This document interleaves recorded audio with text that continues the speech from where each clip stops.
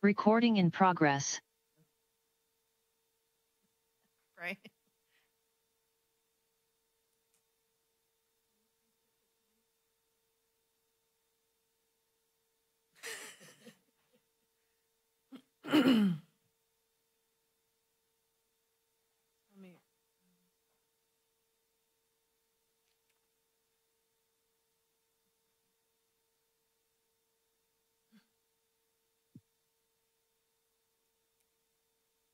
See you there. Oh, gotcha. Are you sick?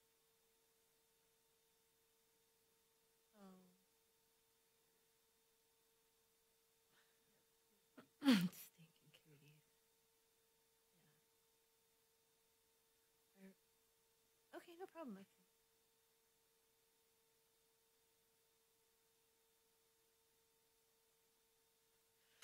Excuse me. I'm not sick. I'm just like horribly dry in the face.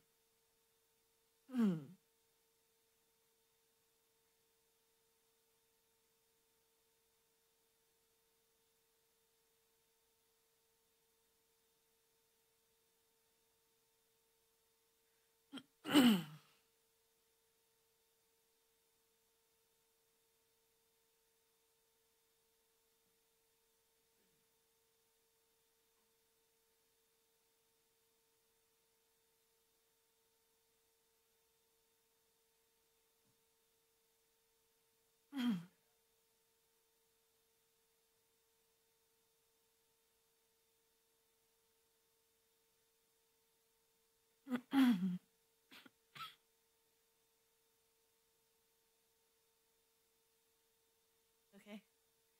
Okay. Hello and welcome to the Capitola Planning Commission meeting. This meeting is open to the public with both in-person attendance at the City of Capitola Council Chambers at 420 Capitola Avenue and remote attendance possible. Planning Commission and staff are attending in person and remotely via Zoom. There are several ways for the public to watch and participate.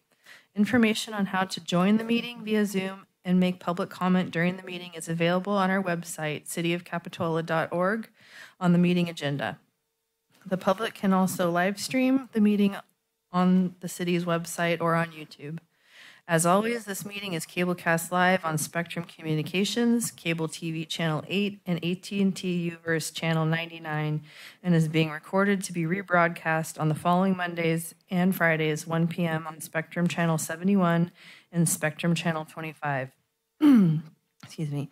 A recording of the meeting will also be available on the city's website after the meeting. Our technician tonight is Walter, and as a reminder, please turn off your cell phones during the meeting. I'm a horse. And so, moving on, we need the roll call and the Pledge of Allegiance. All right. Commissioner Westman. Here. Commissioner Wilk. Here. Vice Chair Jensen, Present. And Chair Christensen. Here. Commissioner Esty is absent.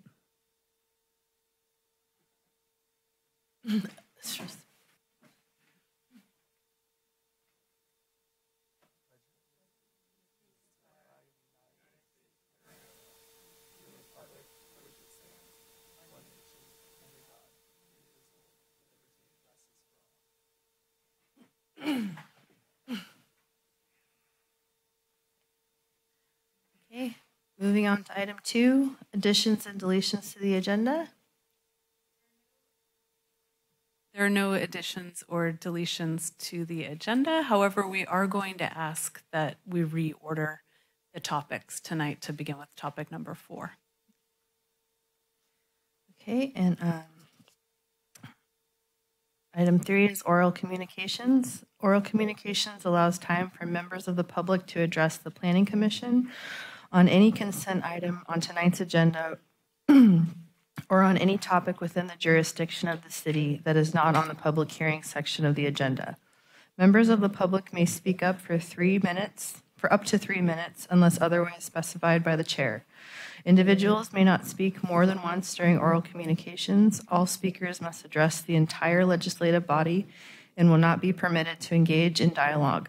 a maximum of 30 minutes is set aside for oral communications. Is there anybody that wish to speak? If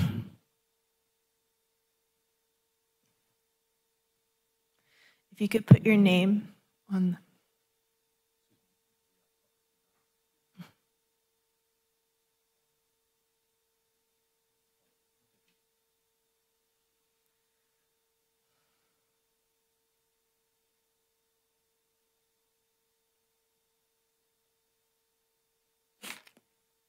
Hi, my name is Goran Klopic. I live here locally in Santa Cruz County.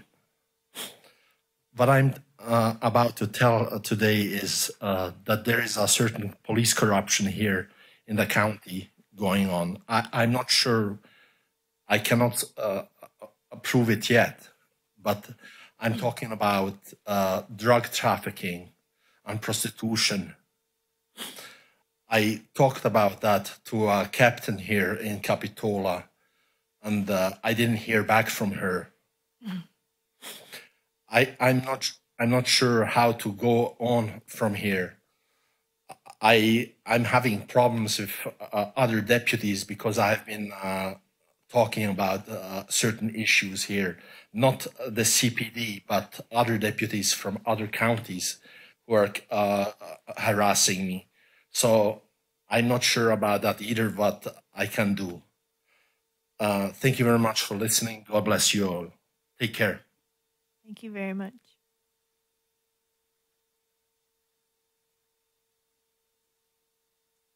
Anybody else like to speak? Is there anybody on Zoom?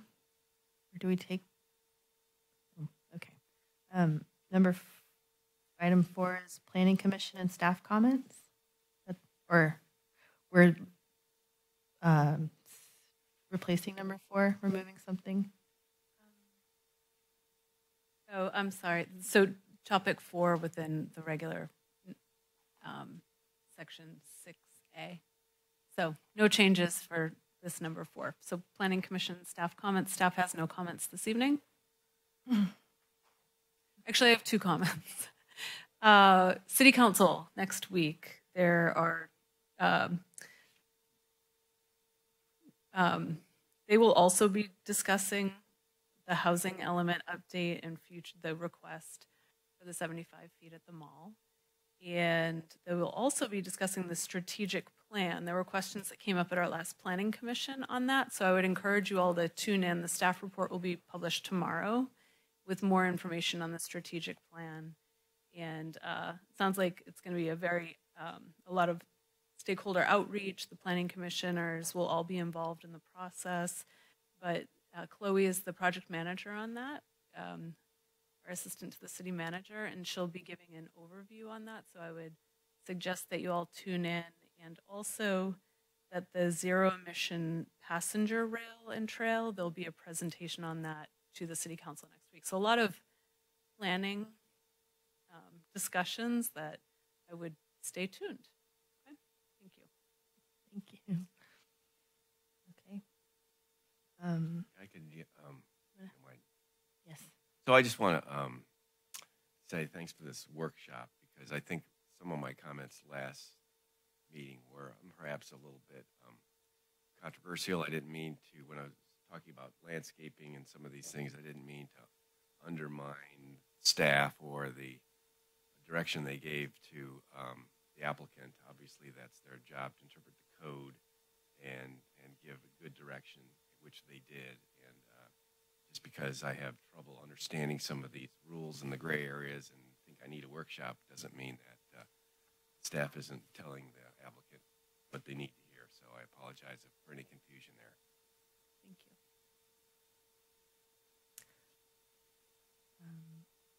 Okay, anything else? No? Commission comments? Nope. Okay. Moving on to the consent calendar. All matters listed under the consent calendar are considered by the Planning Commission to be routine and will be enacted by one motion in the form listed below. There will be no separate discussion on these items prior to the time of Planning Commission votes on the actions unless Planning Commission requests specific items to be discussed for separate review. Items pulled for separate discussion will be considered in the order listed on the agenda. Item A, approval of December 7th, 2023 Planning Commission meeting minutes. Yeah, let's do that. I move approval of the meeting minutes for 12/7/2023 and 1/18/2024. You have a first and a second. Roll call. Commissioner Wilk, Aye. Vice Chair Jensen, Aye. and Chair Christensen. Aye. Moving on to items, or item 6, public hearing. Public hearings are intended to provide an opportunity for public discussion of each item listed as a public hearing. The following procedure is as follows. First is staff presentation. Second is planning commission questions. Third, public comment. Fourth, planning commission deliberation. And fifth decision, excuse me. Item A, we have the citywide zoning code update. The project description is for future amendments to the Capitola Municipal Code Title 17 zoning. The future zoning code ordinance amendments will impact the development standards and regulation for properties citywide. The zoning code is part of the city's local coastal program, and amendments require certification by the California Coastal Commission prior to taking effect in the coastal zone. Recommended action: provide feedback to staff on zoning discussion items and direct staff to prepare an ordinance to amend Capitola Municipal Code Title 17 zoning. Thank you, Chair Christensen. I'm going to jump into the work session. So tonight we're having a work session on just a few planning documents and roles. Then we're planning to go into the zoning code update topics and just items that the Planning Commission had identified at our last meeting that they'd like to talk about, and then broader planning discussion items. We're going to switch around the schedule here and start off with the zoning code update topics, at least the first topic of the mall. And then after that, I'll look to the Planning Commission to see if, I think we should probably at that point start at the beginning of the presentation. I am wondering do we have Ben Noble on the line? We do. Okay, so Ben Noble is joining us from Ben Noble Planning. He has historically helped us with updates to the planning code, zoning code. So is Ben an active panelist at this point? Yes. Okay. So if at any time you see Ben raise his hand or however we want to, he might jump into the conversation as well, as he knows Capitola very well.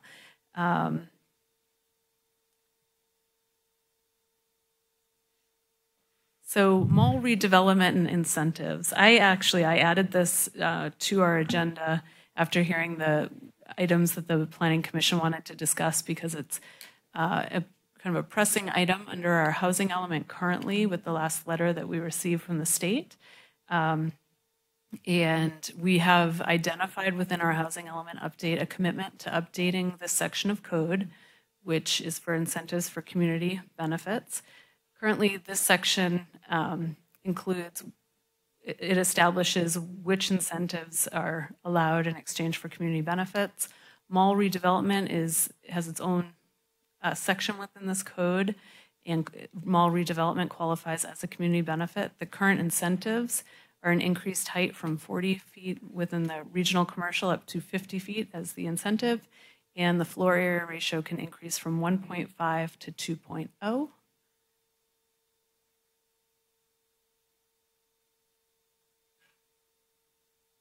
So within the housing element, we have identified 645 housing units on the Merlone-Geyer properties within the mall. There's more on the mall as a whole, but 645 within the Merlone-Geyer portion.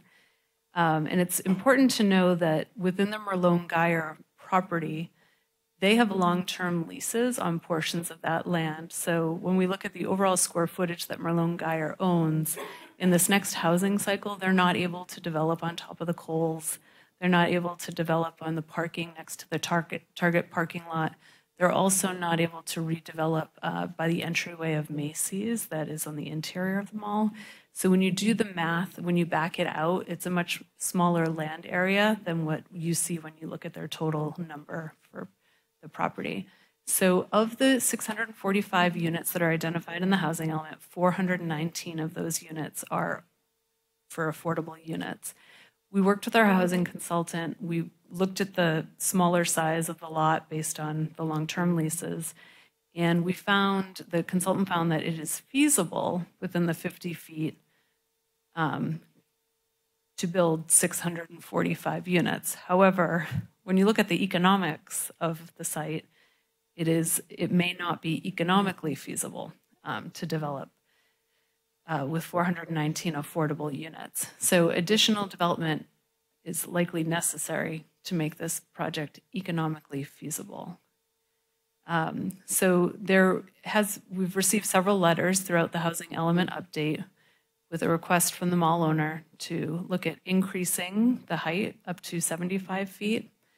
And also, when we did the math of increasing the height to 75 feet, this would result in somewhere between 1,000 to 1,300 units based on whether or not the first floor commercial, and utilizing an equation that's provided by the state HCD we have no density on that property. So the mall is also, within their letters, they've asked for an exception within the floor area ratio to not count the parking garages. And right now, as things continue to change at the state level regarding parking and being next to a high-frequency transit area, it's most likely that parking in the long run will not be required at the mall by the state, as the frequencies of our transit increase. So this exception request could be a great incentive for the mall to produce more parking than is required in the future. And then the other thought to keep in mind is that the visual impacts of height and parking garages, they can be mitigated through our objective design standards. I think that's maybe something we also need to just fine tune, thinking about going to greater height. So I have a series of slides that I got out to you early, so I know you've seen these. I don't want to spend too much time going over the projects, but 50 Felker Streets, it's 63 feet high, 5 stories, and 35 units. This is 130 Center Street. It's 74 feet in height, so this is similar to the request by the mall. It's 6 stories tall. There's 233 units. These are all single-room occupancy units, and they do have commercial on the ground floor.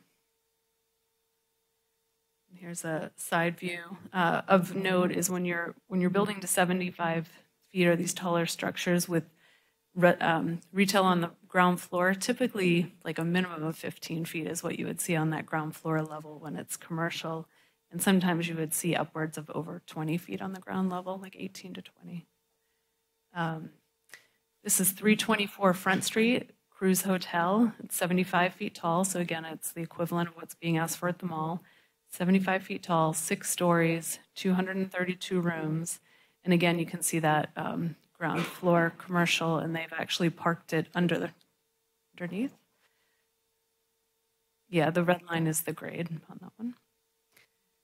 Next, I've included a slide for the Capitola Mall. This is from the 2019 conceptual review, and this view is at 75 feet where you're seeing the top of the roof. 6 stories with 1 story of commercial, and within the Capitola Mall, the overall project was 637 units. And then this is just another angle of the Capitola Mall here. It's 75 feet, 7 stories. On this side this was the street that was the extension of 38th Avenue that would go through the residential portion, not showing the commercial. To the left, you can see a garage door on the left bottom corner. This for that building in this previous slide also, there's parking wrapped by this building.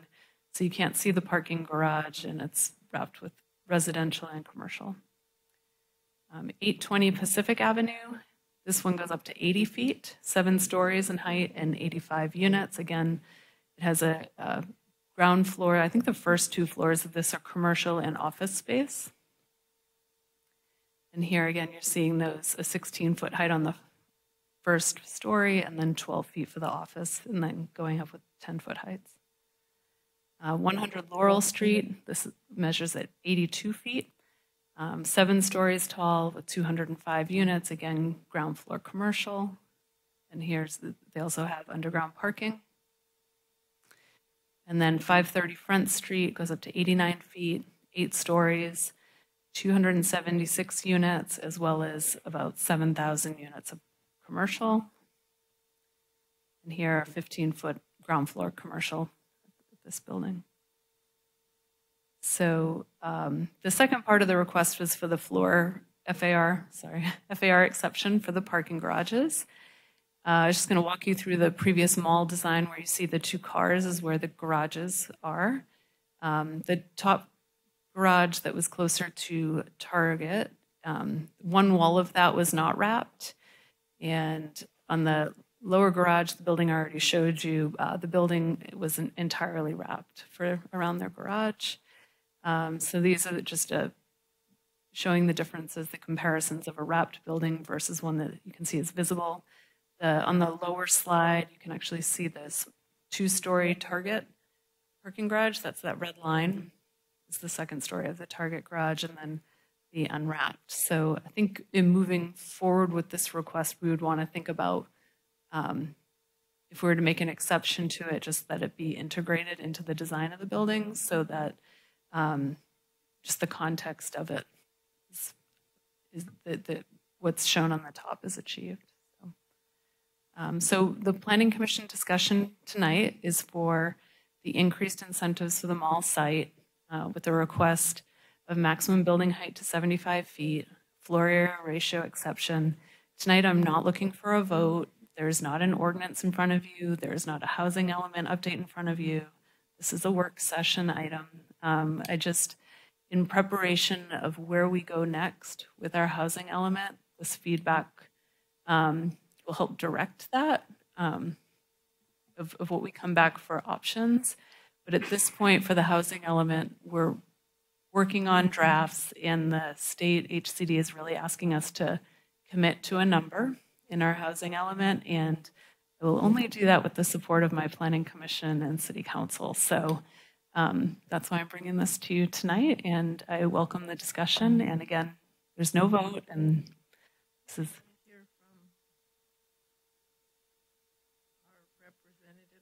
Do you want to talk to us first before we can talk about this? Or? Sure. Hi there, my name is Dave Geiser. I'm the Managing Director of Design and Construction from Malone Guy Partner. I've been with the firm for over 25 years. I was a participant with Kathy and others bringing the original proposal forward back in 2019, I think was the last time we met. We have been participating or wanting to participate in the housing element process. That's why we've been presenting letters to what changes we think need to be made in order for us to process the number of units that we're talking about. In fact, these are even greater numbers than we were proposing originally. And so we thought that there need to be changes made to the zoning to allow for such development. I would honestly, candidly say that the proposal that we had in 2019, to keep in mind, that's not the proposal today that we're bringing forward. We don't have an application today. And so I would say that we would likely, especially given some of the comments we received at the end of 2019 about integration of other amenities to the site and other design issues, that we would probably go back, not totally to the drawing board, but we would re-envision the site with the zoning that was, if it's changed, what that says and what that allows us to do today. And also the different economic conditions today. Retail's changed a little bit, office changed greatly. The retail landscape in general has changed quite a bit. And our economic situation has changed a little bit with our interest rates and where we're going with the economy. Things have changed. The landscape has changed for development. So I just say keep that in mind, that we're not asking you, we're asking for zoning flexibility or increase in zoning, not necessarily zoning to fit the project that was presented in 2019. We would revisit that. So we're anxious to be a part of the process. We were invited here tonight. I'm happy to answer any questions that you have, but we're here to listen to and provide the feedback that you need from us. Thank you. Thank you. So, I was actually going to suggest that we do the floor area exception first, because I think that might be pretty simple.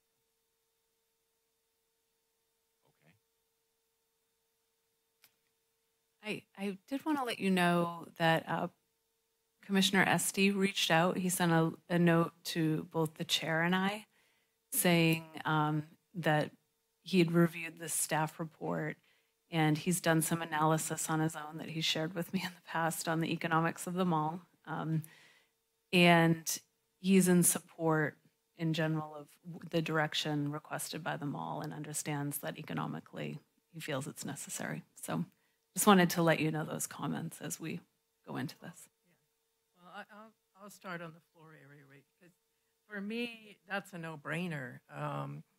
You know, I think it makes absolute sense, because what's happening is that people are providing less and less parking. You know, the state's requiring less and less. And I think for the mall to be successful because of what it is and what it's going to become, they're going to need to have some parking. And I think not having a parking garage included in the floor area ratio might even make other projects that weren't going to do parking originally because of cost and size that they needed to have their building to do. So I think it's a brilliant idea to take the parking garage out of the floor area ratio. So that's. I agree, but I think I could just make some general comments about the whole project. Because I was on the Planning Commission in 2019 when they came before us originally, and also was there in the City Council, and generally there was I wouldn't say it was hostile, but it was very critical of the design at that point, mainly because of economic issues of the city. In other words, it was a wash in terms of whether or not we would get any funds from this. The increase in public works outweighed the increase in sales revenue.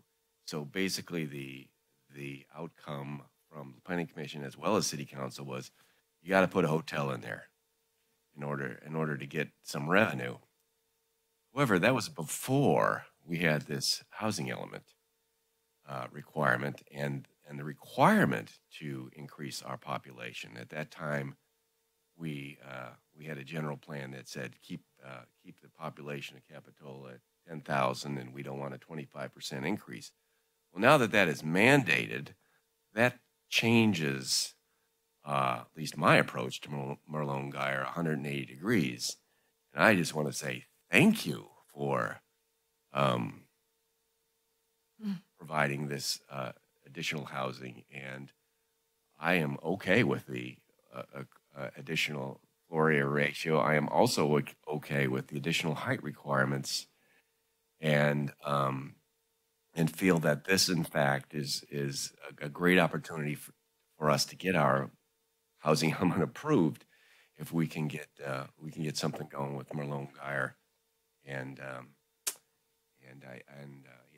I'm not going to be one to stand in the way of their project.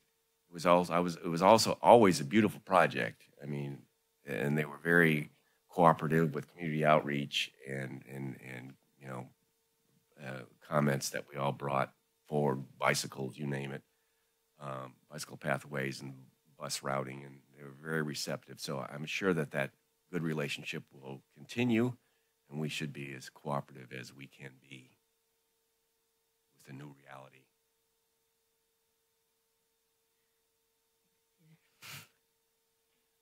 One question, what does this have to interaction with these suggestions and stuff, Katie, with what the city council is also doing with the outreach of, like, I think they're looking at it, I don't know what the correct terminology is, but wasn't there a lot of money that they have hired a consultant to work to make the project more advantageous to come forward? Is that interlap with this? Is that override? Is this one of the items that are in that? Could you elaborate on that?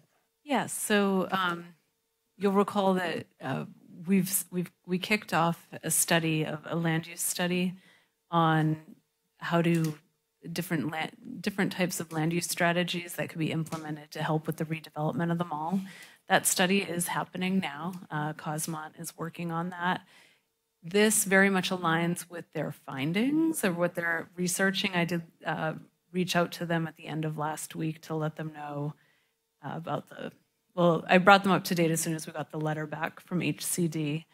And one of the ideas that they have been working on is looking at adjusting our heights is probably one of the more viable options that's really easy to do, rather than they're looking at ideas of like specific plans and other types of land use products. But this is in alignment with the study that they're doing, but at this time they're not in a position to move forward with the giving the results of the study, but this is definitely one of the tools that they will be suggesting. I just want to make sure it was conflicting with where they're going, and that at the same time, are they going to be altering their focus of that study if this is something that has a lot of support at planning level? Would this be something that, be it that they hired a consultant, would this be like, if that was one of their big recommendations, would they be focusing their energy on looking at other things that are going to be making it unique and advantageous for the applicant to, and other creative ways of working through this? Yeah, I mean, they're continuing to put together the menu of options for us, so that will still be included in the study. Right. Okay. And just a question, when we talk about the height maximum, and some of those photos, I know they're of other buildings and stuff, would that be like roof level and then like some of them had decks on the top? So when we're talking about the height of the building, would that be height and then it'd be accessible, or are we looking at just plate height, or what are we really looking at from that standpoint? So I think for the purposes of tonight, to say if we were to figure out if 65, 75 seems adequate to get into the general plan, we would get into the specificity of that during the zoning code update. So if the general plan says 75 feet, I don't think we would get that specific to say, and an extra 5 feet for mechanical equipment or any of that. We can fine tune that when we get to the Planning Commission for the zoning code update. Typically, though, it would be 75 feet to the roof, and then you typically do have exceptions for mechanical and elevator shafts and other necessary components of a building that aren't really used for habitable space. And if the Planning Commission wanted to allow roof decks, that could also be included in that allowance beyond 75 feet. But we wouldn't need to get that specific this evening. Okay. Thank you. You're welcome. Well, it sounds like we're going to talk about both of them together, not just the floor area ratio. So, you know, I'm actually pretty comfortable with raising the height limit. My hope is that when the mall does look at their design, they'll try and put the highest part of the project closest to the center of the site as they can. And I know there's some restrictions on where it could go. I think from, you know, listening to our community and what happened in 2019, I think there would still be some resistance, for example, having 75 feet right on Capitola Avenue. But if it was, you know, the third story going up to 75 feet, or there was commercial on the bottom that, you know, created a more pedestrian kind of feel, then I think those are you know, ways that, you know, we can work with the community and the developer to come up with something that's going to, you know, provide the needed housing and provide the economics that the mall developer is going to need to make this project work. And as Commissioner Wilk said, you know, times have changed. We certainly, when that mall was first built, you know, in the 80s, it was the cat's meow, and retail was a completely different game than it is now. And so I think we all have to be open-minded and willing to, you know, see what creative ideas they can come up with. to make that property be, talking the mic, sorry, make that property work for them as well as the community. And just having that amount of housing on it's going to make it a completely different site than it is now. So I think everyone's anxious to see something happen there. I think people are more flexible now than they were before, and hopefully something can come of all of this where we have a project that financially works for the mall and design-wise works for the city. Question about the 75 feet. So this would be just for that site, or would we extend that like all along the 41st Street corridor? So if you wanted to discuss it going beyond the mall site, we could. Tonight I was just asking specifically to the mall site, and that being everything within the Clare Street loop, Capitola Road and 41st Avenue. So not including like Trader Joe's and Brown's Ranch, but really inside the interior mall site.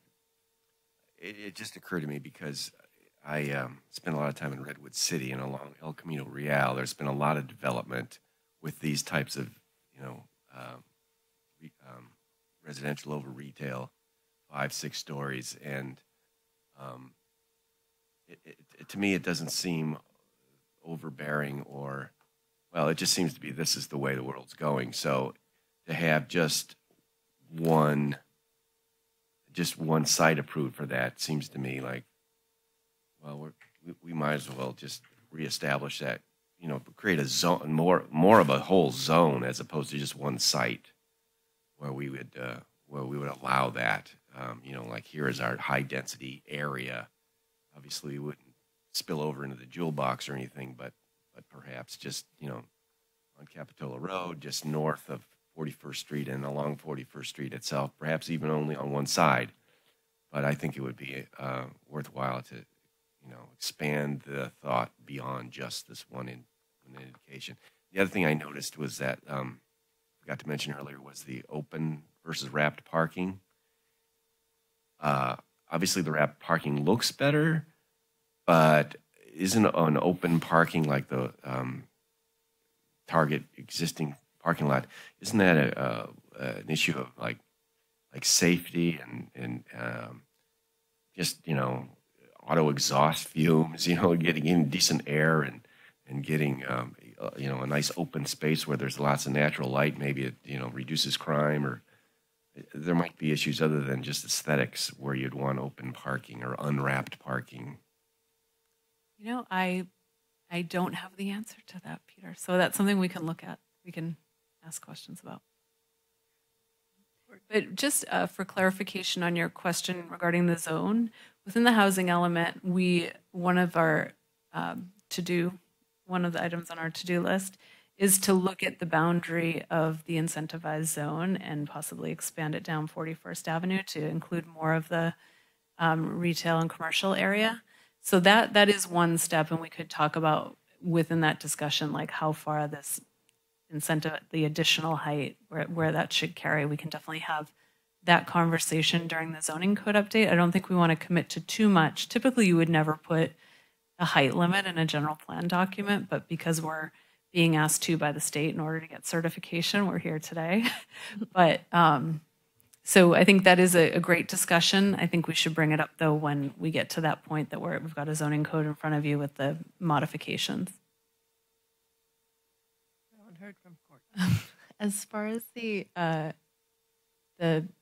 parking garages I guess this is the question I have for Roland Geyer, excuse me. A lot of in the presentation, there's a lot of subterranean parking. Is there any consideration for that if there was an exception, the FAR exception? Or is it going to be mainly wrapped and elevated? Typically, subterranean parking is never included in the FAR. It's only above ground structures anyway, so we wouldn't look for that to be included anyway. So it wouldn't really be part of the exception. It's just that if we can count, if we have an FAR cap, We don't have to count the parking structures. We get to build more housing. Yeah. That's what it comes down to. So by not having to include and it's actually changes from jurisdiction to jurisdiction. Some jurisdictions you don't count parking structure in the FAR. Others you do. And so it's just as we're looking to build more housing, if we don't have to include, and in order to achieve what we want to do here, it's all surface parking today, and none of it's included in the FAR. As we have to take that parking that's not included in the FAR and go vertical with it, we don't want to be penalized against building more housing. That's really what's behind driving this. But subterranean parking, typically, we wouldn't do subterranean parking here. It just doesn't, unless we had to push one level down, maybe for a residential building, we typically wouldn't build subterranean parking. The question on the parking, the openness, that retail parking likes to be open, so people feel safe and it's bright, they're not there that long. Apartments or residential buildings, they like the security. So it's a controlled environment, and they're parking their car there for overnight or for longer periods of time, so they like the security. So they're less, and you can handle ventilation with mechanical ventilations, but some amount of ventilation is nice. It's all about how you address the exterior. You try to aesthetically address the exterior of an exposed structure, which you can do, and you can do it nicely, which we try to do too. And I would expect that if it is exposed, that we would have to do something with the facade. What we would expect. Does that answer your question, though? Yes. Okay. And one more, actually, before you go sit down. I remember back in 2019, there was a lot of concern about how tall the buildings were as they were up against the sidewalk in the street. Is that, with the increase of, with the exception for the parking and the maximum height, is that going to be taken into account even with all these different changes? I don't remember the way the code was written. I thought there was already a step back required in height from the street. I didn't think we could actually push the buildings to the street. In fact, so I think our proposed project actually did try to step back the buildings from the street, at least at Capitola, we were getting closer. Yeah. We were pretty far away, but we would not object, if there was some kind of a step back.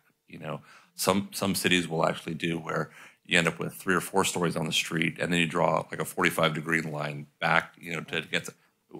We're just looking for it to have 75 feet within the project where the housing gets built, and we would tend to push it towards the middle as well, if the most we can. But we would expect some kind of a setback requirement from the street. But we wouldn't be opposed to that. Okay.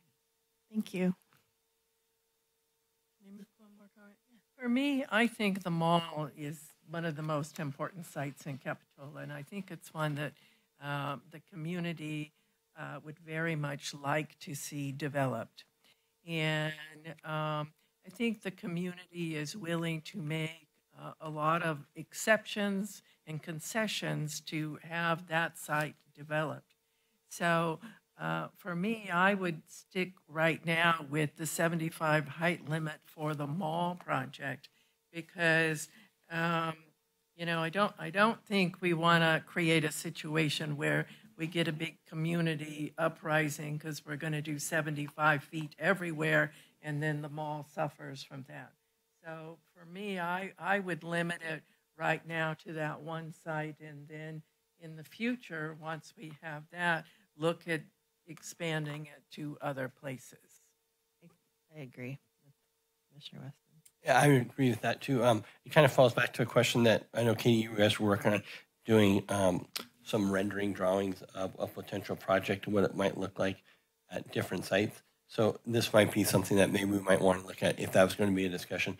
Maybe that would be added on to see what that would also look like if we picked a site at 75 feet down 41st in the future, if that was going to be looked at. I think that'd be something interesting to study. At the mall, when we talk about stepping it back, I think it's a little bit different because there's so much space. But on a smaller, confined lot, it'd probably look a lot different. Maybe if that was connected in the future, that'd be great. Like having these aspects being contextually applied to each project is really helpful. So coming with, having the context of your past application and then the changes coming with the code, understanding where it's going to go really helps shape the project from our perspective and I think the community's input. Does anybody have anything else? No? Okay. Well, that's extremely helpful. So Yeah, thank you very much. Okay, so with that, shall we go back to the policy and role discussion? I'll try to keep that really brief. It's 6:45. And then I think if we try to be back on, and there'll be a really in-depth discussion on Arc and Site that's included in there. And then maybe if our goal is to be back, I'm looking at 6:45, try to be back on zoning code topics within 15 to 20 minutes. Does that sound reasonable?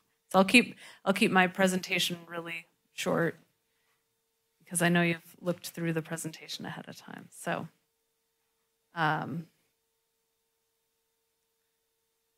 we discussed what our work session is about. Our recommended action tonight is to provide feedback on discussion items, direct staff to prepare ordinance amendments.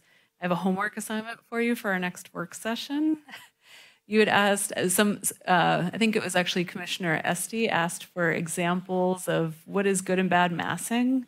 And I would love for those to come from the planning commissioners, and I'll put them into a slide deck, and you don't have to identify if it's good or bad. I'll pull up the picture and we can discuss it, because I don't want that to just come from me or from staff. It seems more appropriate to since it's a work session. I'd love to see your examples of good and bad, and they don't have to be in Capitola. So,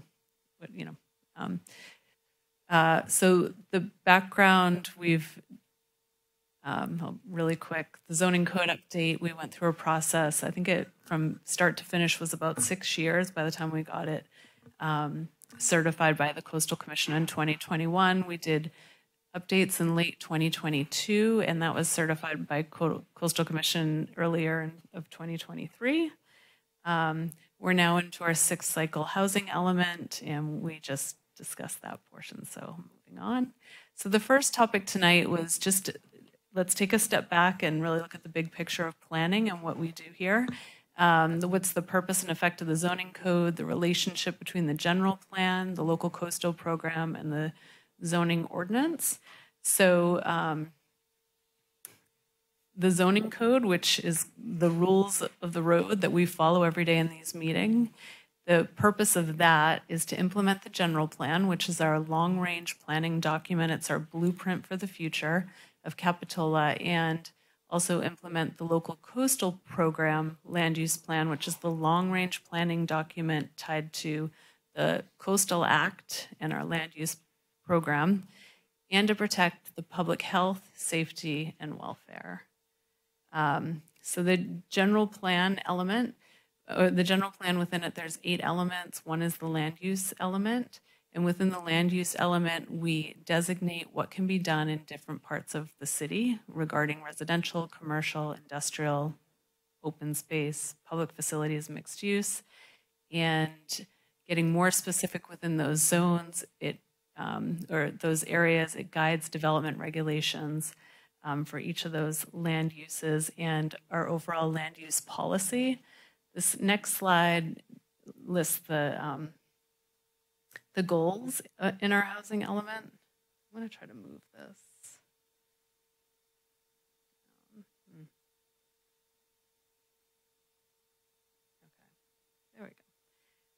there we go. I won't read this slide to you, but I've put in bold some of the key terms that are repeated throughout the general plan, the land use, the LCP, and within our zoning code. And you're going to see the sense of place, the historic and cultural resources, sustainability, transportation alternatives, the special character of our residential neighborhoods, new residential, and making sure it respects scale, density, and character, the village as the heart of Capitola, high quality and distinctive design, the transformation of the Capitola Mall.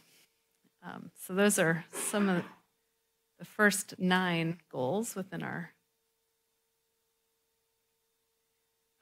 again, high quality development along 41st Avenue, active and inviting, thinking about thriving destinations in Bay Avenue,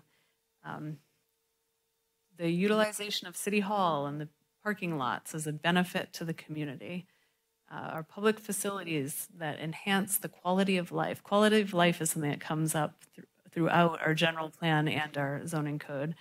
And again, high quality public parks, recreational programs, high quality of life. So just there's, and when the general plan was rewritten and adopted in 2013, there was a committee that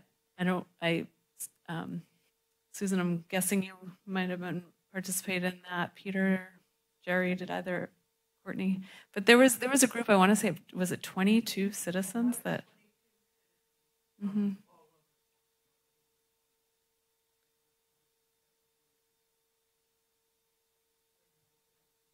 And Noble was involved, yeah. So it was a several-year project. There was a lot of public outreach to the community, lots of community engagement, and so that document and those words are something that it was a big undertaking over many years by the city. Within our LCP, our coastal program, and the long-range planning document, that's really about how we bring in the guidance within our general plan, but our land use plan it's actually older than the general plan, and it's really tied to coastal access and programs. But when you go into that document, it is on our website under our long-range planning, there's a lot of those words about like the village being the heart and historic preservation and keeping access to our coastline and what a special place Capitola is and should be preserved. So those are a lot of the same terms. And then as you get into our zoning code, under the purpose statements of the zoning code, again, I won't read these off to you, but quality of life, charm, range of housing choices, and coastal access, preservation, balance your transportation. So again, just reiterating, there are just themes throughout for Capitola that is kind of our guidance documents for implementation. So that's the overview of how those three items work together. And then zoning, of course, gets much more specific with all the rules to tie back to those purpose statements and goals. The second topic was the administrative responsibility and staff's role in the application and review process. And so within the zoning code, it is, well, actually, if you go back to like the state government code, it's very specific that the City Council, Planning Commission, and Community Development Director, we function as the planning agency for the City of Capitola, which is required under state code, that we have a planning agency. And then the next page, I'm going to show you the table, which shows the review and decision-making authority. So this is from table 17.108, and it just gives you different, on the left-hand side, different types of applications that come in front of the Planning Commission. I'm going to go to sign permits and design permits as examples. And the Community Development Director, that makes up of myself and Brian and Sean, the planners. We provide the recommendations on sign permits and design permits. For, as an example, the Planning Commission is the review board who makes a decision on those applications. And then City Council ultimately is the appeal board if a decision needs to go there. And we are tasked with, under those examples for a design permit, that staff makes a recommendation to the Planning Commission. So we go through the zoning code, we look at what is in the zoning code and what is whether or not a project complies, and then that's what we bring to the Planning Commission in terms of making that recommendation. And Planning Commission makes the final decision. The third topic is administrative responsibility, design review process, and the committee makeup. So for the purpose of design review, the current process, which we changed in the 2021 update, was prior we had an architectural and site review process. The new process was put in place to kind of streamline the process because of the timing it took between the two meetings to get to a planning commission and just streamline it with more oversight on larger projects for multifamily and commercial. So the current process is that city staff and city contracted design professionals provide preliminary recommendations to the applicant on the design permit, prior to a planning commission review. And then through the review process, the staff and the contracted design professionals, we work with the applicants to produce the best possible project design consistent with the city policies and regulations prior to the hearing by planning commission. We do not take action, we make recommendations. And then once it gets to planning commission, the planning commission takes action on all applications.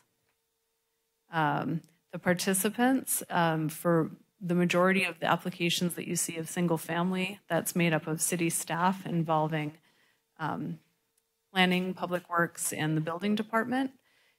We also at times contract landscape architects, and architectural historians for those larger, for significant or sensitive projects, which I can require that we integrate others because they're sensitive or significant.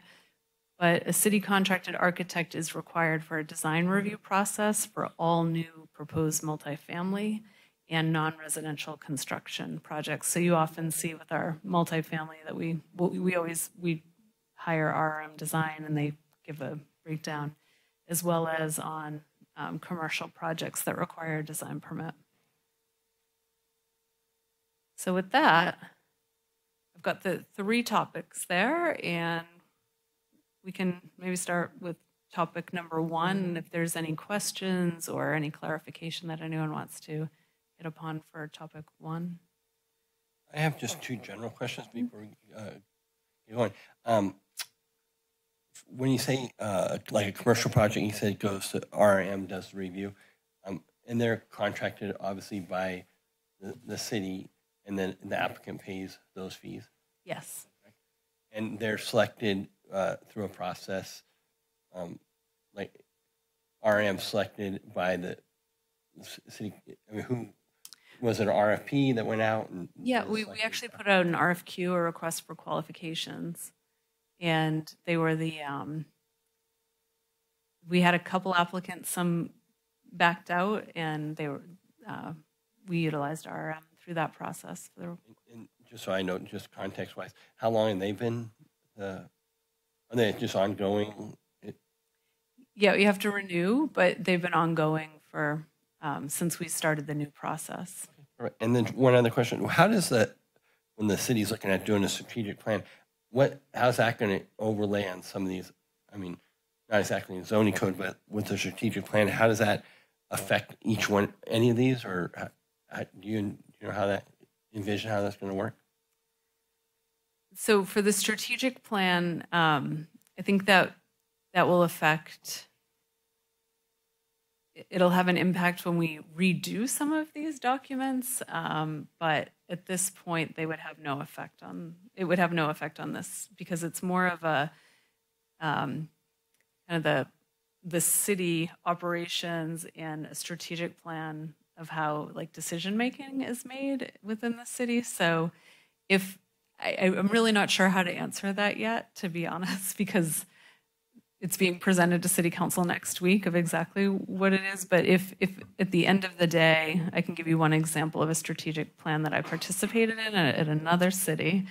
The city came up with, within their strategic plan, 4 levers that every application should be measured against. So one was like small town, history, maybe affordable housing was in there, and I can't quite remember all 4. But anytime when we would write staff reports, we would actually put those levers into the staff report and how a project would or would not align with kind of the levers of the city. So that's one way it's been implemented in the past. But at this point, I'm not exactly sure how this strategic plan, if it's going to be tied more towards how the city makes decisions around the budget or land use programs or everything. So I'm just. I thought that's like an important part, like as we start to go through this, is this strategic plan starts to, and it looks like it's pretty fast tracked. And so if it's going to set like a new vision or a new outline for the city come November, I was just trying to see how that was going to, I was confused on the interaction between that to all these different things that we'll be talking about and potential changes and stuff like that. So. I think if you bring it closer. Plan won't change the general plan or the local coastal plan or the zoning ordinance. Those will all still be as they are now. It seems like the strategic plan might say that one of our goals would be to, update the general plan or change certain things, but the plan itself won't actually implement any of those. And I think, having been involved in it before, not only in Capitola, but in other cities, like, changing the general plan is a long, long process. So maybe it'll set out some, guidelines in there, but it within itself doesn't change those documents, which I think we all sort of forget, even I forget, how much state law sort of regulates how zoning and general plans work. Thank you. So my comment on the 3 documents involves subjectivity versus objectivity, right? So the state has come down as we go through the housing element and whatnot, saying, well, you need to have objective criteria. And so when we have statements like small town feel and coastal village charm, we may have a sense of what that is, but we somehow really need to create objective requirements. And I think we have, to a certain extent, in the zoning code with, setbacks and roof lines. And we've gone in and tried to put objective requirements in there. But I do feel that we need to be vigilant about that and try not to let aesthetics and personal opinions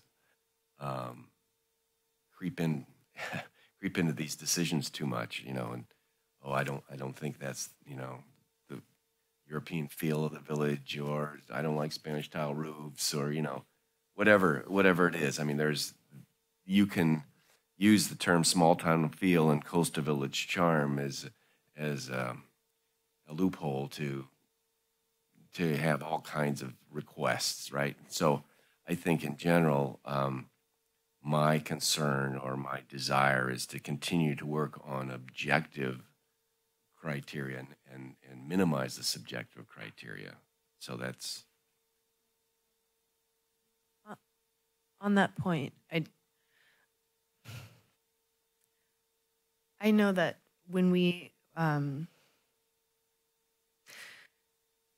when you want an applicant or future development to have certain attributes, we can incentivize. For example, I'm trying to articulate this. In past applications, there's been issues with flat roofs in town, in the village, and there's nothing that I've seen that we could, if the city wanted pitched roofs, say, or some type of gable roof, having those types of standards in the code would be helpful. Saying that if you're incentivizing a pitched roof by measuring the height differently, saying from the midspan of the rafter, and I've seen that in other municipal code, where if they wanted a gable roof, you could say, okay, it's a 30-foot height limit from midspan if it's a certain pitch, and that.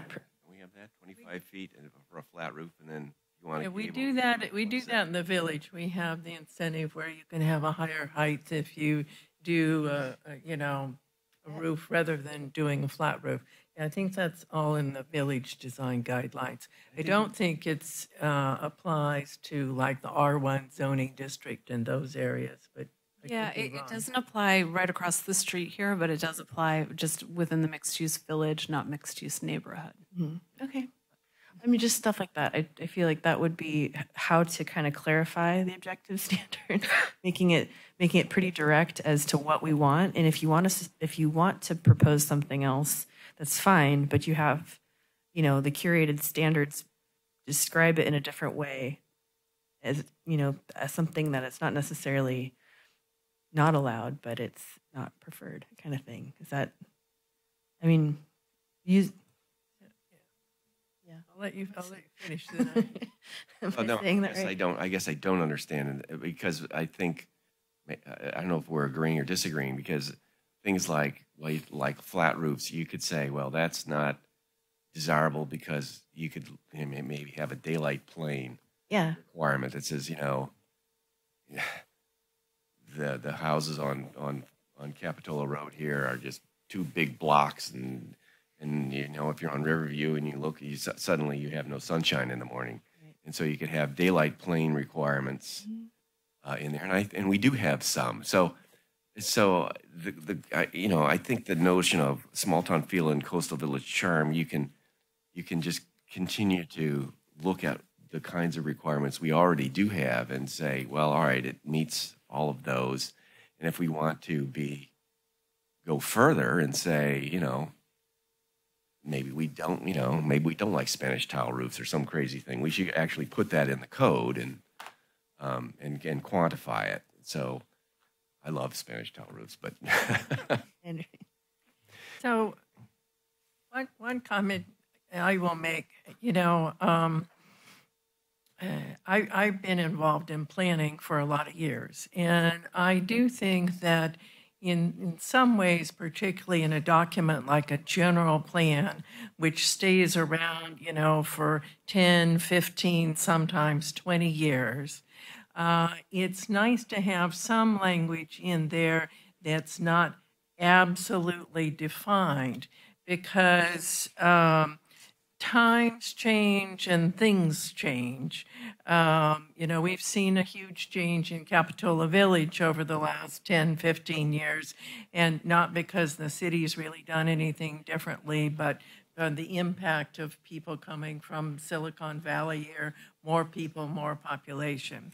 And so I know some of those terms are vague, but I think it gives the community some flexibility to make some discussion and different opinions as they go. I mean, I'll be honest, probably 20 years ago, I wouldn't have voted for a project that I voted for at the last Planning Commission meeting because at that time, the community was, you know, pretty hard and fast with the direction they wanted to go in. So I think people's opinions change, and not everything can be black or white and measured. You have a design review process for that reason. You can't have everything written down and say, you know, if the building's this height, if it's this wide, if it has 14 windows and they're, you know, this, then it's automatically approved. It really, it's not as black and white as an awful lot of people would want it to be, but being sort of gray allows it to evolve over time as well. I guess I don't have an objection, and I agree that the general plan should be general and have general guidelines, but like this statement about the small town community is in the zoning code. That's, you know, what we're supposed to be following, and I just think that the opportunity for the fashion police to jump in it's just too tempting, and so we should try to resist that.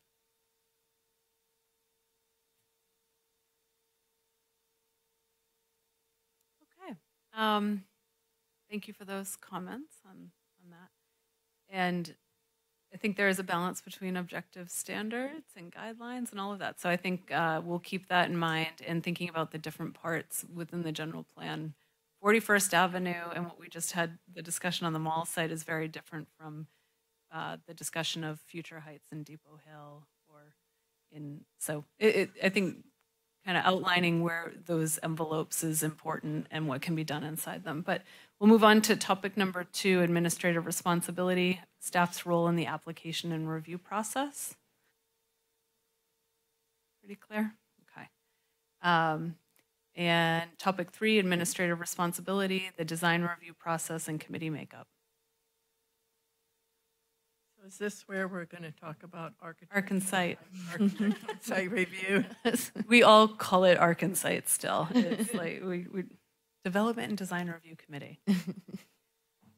Well, I would like to see. I know that the city abandoned the old Arkansite committee that was in place before, and there were the reasons for that had a lot to do with it was difficult to get an architect who would or a building designer to donate their time to, because being paid $75 for the meeting was not really, paying them for their time. So it was difficult to get people. It was difficult to get a landscape architect. It became, cumbersome. Like Katie mentioned, they would cancel meetings, and then the applicant couldn't go to the Arkansite committee, so then they couldn't get to the planning commission, and, months would go on. So it got changed to where basically that committee was abolished, and what we do now is that we hire a firm to look at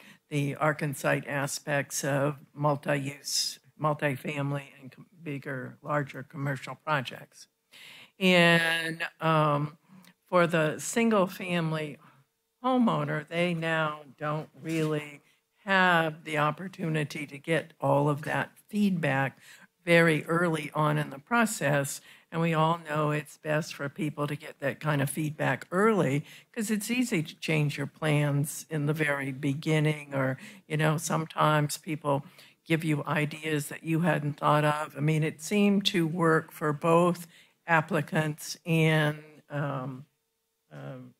the committee. And by the time something got to the planning commission, they'd really worked out an awful lot of the issues that were going on. So I don't know how we go back, but I would like to see something that does take place, early on, and maybe has some sort of professional designer or, architect there be part of that group. So, there's early feedback on the design and how it's going to work. So that's my comment. I think one thing I should clarify about the process that's in place right now is we get the application, then we've got 30 days to say whether or not it's complete, and the applicant will get feedback on just what's missing from your application so that they can resubmit. And that goes around to Public Works, Building, and Planning. So the incomplete letter goes out, and then once we have a complete application, it goes to Arkansite, in which Planning, Building, and Public Works are in a meeting with the applicant. They can be in person or on Zoom, and we sit down and we go through their application, and if they need to tweak the stormwater plan, or if we notice they have a second-story deck that needs some changes, that's when we go through that, is at that Arkansite meeting. So we have, I just want to point out that in the last, I would say since about October, we've done things a little bit differently, and I'm hoping you're seeing that in the staff report, in that we've been sitting down as a team before the Arkansite meeting and going through every design criteria within our code and identifying if we have any concerns and bringing those up. That was kind of what the architect that was their task within that meeting, and bringing them up hopefully early enough so that, with the idea of those suggestions being implemented or at least discussed before Planning Commission hearings. So that's relatively so it's a little more formal within our department, but just so you know where we're at today, because we have changed a little bit due to comments that we've heard from the Planning Commission over the last 6 months about the design reviews. So I just wanted to, that's the process of, there is one meeting with the applicants and all of staff, but no architect. I'm not sure I see the value of having an architect. They hire an architect usually to create plans. So now all of a sudden you need a committee to approve your house. I'm thinking mostly about R1. So I can understand where like a multi-family unit or a commercial building where we might want that input, someone who understands the general plan and some of our goals. But when it comes to R1 individual homes, I'm not sure the value of a second architect's opinion, as long as we have competent staff that can go through the code and say, here are all the requirements. You meet those requirements, you only have one more hurdle to go through, and that's the Planning Commission. So I'll just say from a personal experience, I guess about 11 years ago, our project that we took through, we had the planning architectural review board. I thought it was extremely beneficial. There were some challenges about our specific lot, and I found it very valuable. I think at that time it was Derek. I think it was Derek. Derek, or I think it was Derek, and I think or Frank. But I think it was Derek. And there's some challenges that we had some, as the applicant, and had an architect on how we kind of thought. And it was valuable because we shared, I remember doing some sketches at that back table about another way of trying to achieve what we wanted to as an applicant and another point of view from an architect. And so I thought it was extremely beneficial. And so I thought the process was great. The people, I know a couple other people that went through, and it was very positive. But I have heard other stories, that it delayed their project and stuff. So I think to figure out a way to streamline that, but at the same time to ensure that that process happens, I think as a planning commissioner, to know and to be able to read that report back of the review and what went on, and that it was like a working session, was very valuable. And I think it'd be valuable, again, with that at the same time, I'm just thinking it's so key for an applicant before they get too far down into a structural engineer, and then it comes at our level and we're talking, let's just say it's a window. It might just be a window to us as making a decision, but it could be a structural modification that could cost a lot of money from a structural standpoint, from a structural engineering something. And so try to work through those things early, and at that level, I thought it would be a huge benefit to have it come back. So I'd like to pull the string on that a little bit, because it sounds like you and I had different experiences as we went through this process. Yeah. So when you went through it and you had the Derek or whoever it was, the issues that you were talking about were, I don't know, how do I get this driveway to fit here, or how do I meet the permeability, or can you suggest some materials for this or this, because I don't know, I didn't know about this requirement. What do you suggest? I can see that being very helpful, as opposed to, again, just some aesthetic requirement that says, you should have, shiplap siding instead of, shingles or something. And you say, well, okay, well, if that's what the community wants, I'll put in shiplap instead of shingles. And, and all of a sudden the Planning Commission says the opposite. It's two different experiences. And if it was a dynamic give and take where you were actually learning and getting understanding on how to meet requirements, I can see how that would be very helpful. And if that was your experience. That's exactly what my experience was. On that, it was a working session, and we worked through some challenges. And I think a lot of lots around here, are unique, and they have challenges, and be able to work those through. And we had one like on Riverview that came up, and with the lot line, how could the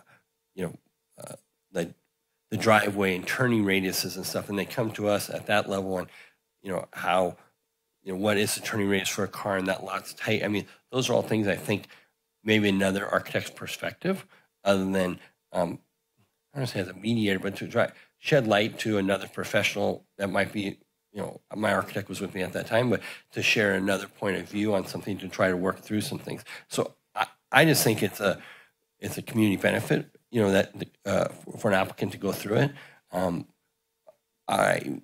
I'd be sensitive to, if that delayed their project for any, reason. We all know carrying costs are extremely expensive for an applicant, but how can that be streamlined and to ensure that that process is fast?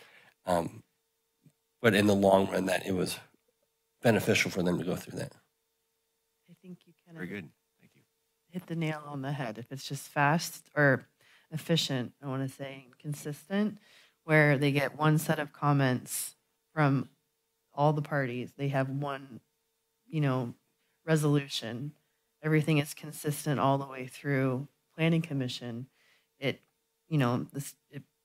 You have the staff report that comes to all of these different conclusions, making the recommendation for approval, I think is really helpful for the applicant. And, all of those different design issues are addressed there, and then there's a proposed resolution. And the applicant can either adhere to those resolutions or think of another argument to bring for some type of variance or whatever. But I just think making it as efficient as possible for them is, I think, the overreaching theme moving through their application. So you mentioned that in sort of like October, you started this new process, and from your perspective, does it seem to be working well? I mean, I think so. I think we're working through more of the design issues up front with the applicant.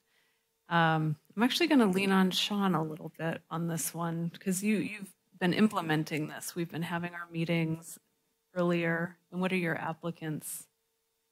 I think it's been, from my perspective, when I get to a staff report review, I know the project well. I know what feedback has been given to the applicant. I know whether or not the changes have been implemented after the development and design review. And I think it's been helpful because you're seeing our recommendations in the staff report too. So we're trying to be a little more transparent on what we're asking for from the applicant, and also tied into the report why. So what are those design standards that the reason why we're requesting additional information? So any comments? I guess I'm wondering if there's sort of a hybrid model to this, because having seen the Architectural and Site Committee over a number of years, there have been good years and there have been bad years, because it's like a planning commission. There are different people on it at different times, and I do have some sensitivity for Commissioner Wilk's comment, because there was a period when there was one architect on the committee who I think was more interested in having people design things the way he thought they should be designed, rather than it being helpful to the applicant to try and solve the problems. So I'm wondering if it's possible to have like the committee that you have that you're working on, but if a project comes in where there's difficulty figuring out how to fit the structure on the lot, there's definite design problems, and as staff, because it does happen, you look at them and you go, oh, this is just never going to get approved. It's never going to work. It's, these people have good intentions, but it's not going to happen. We could have something where you have the flexibility of bringing in, a design professional or an architect or something to help on those single-family homes early in the process. And sometimes you get people who say, well, I'm just not going to listen to staff.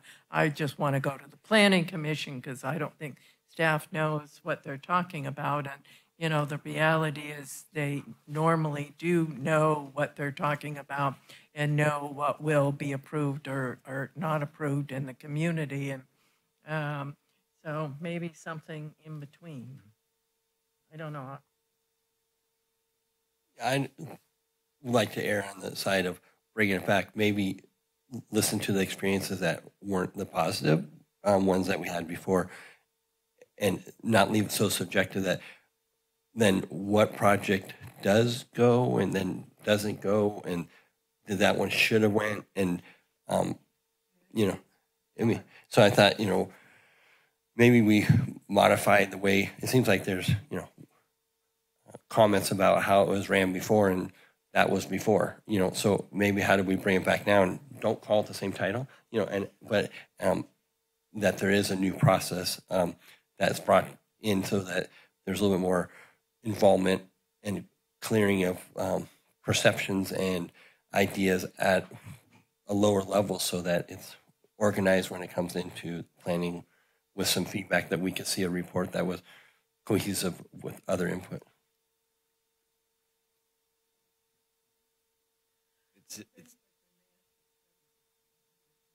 Yeah, you know, we could bring back, we'll bring back options for a future discussion, because all of this needs to go in the form of a zoning code update if we're going to modify it. So I think we've definitely heard the different perspectives, and we'll bring back some options and within the update. Okay. Okay, it's now almost 7:30. Is there a time that you want to go to tonight? I just want to be. Want an 8 o'clock stop? Let's reconnect at 8 o'clock and see where we're at. Yeah. Okay. A fun one. Upper floor decks. Is that right? Yeah, upper floor decks. So this is one of our most recent updates, and when we were doing the cleanup from the 2021, this was something new that was added to the code. I think one item that we definitely need to talk about is the privacy screen under D. But just quickly, upper floor decks in excess of 150 square feet is included in the floor area ratio. We would like confirmation the way it's worded in our code under the floor area exception. It doesn't say if it's per deck can be up to 150 feet or 150 feet, or is it all of the decks? So if there are 3 decks and they add up to each deck is less than 150 feet individually, but they add up to 400 square feet, what we've been doing is saying we take 400 feet and we subtract the 150 exception and we say the rest counts towards your floor area ratio. But we want to clean that up in the code, and we're looking for your perspective on that, if it should be 150 feet exception per deck or into all the decks combined.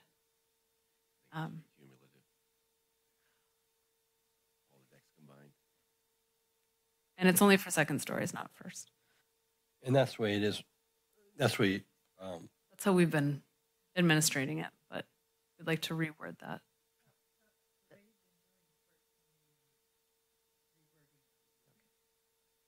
Yeah, I mean, I feel like that's the way that it's always been done, but I have an opinion. There's Sure.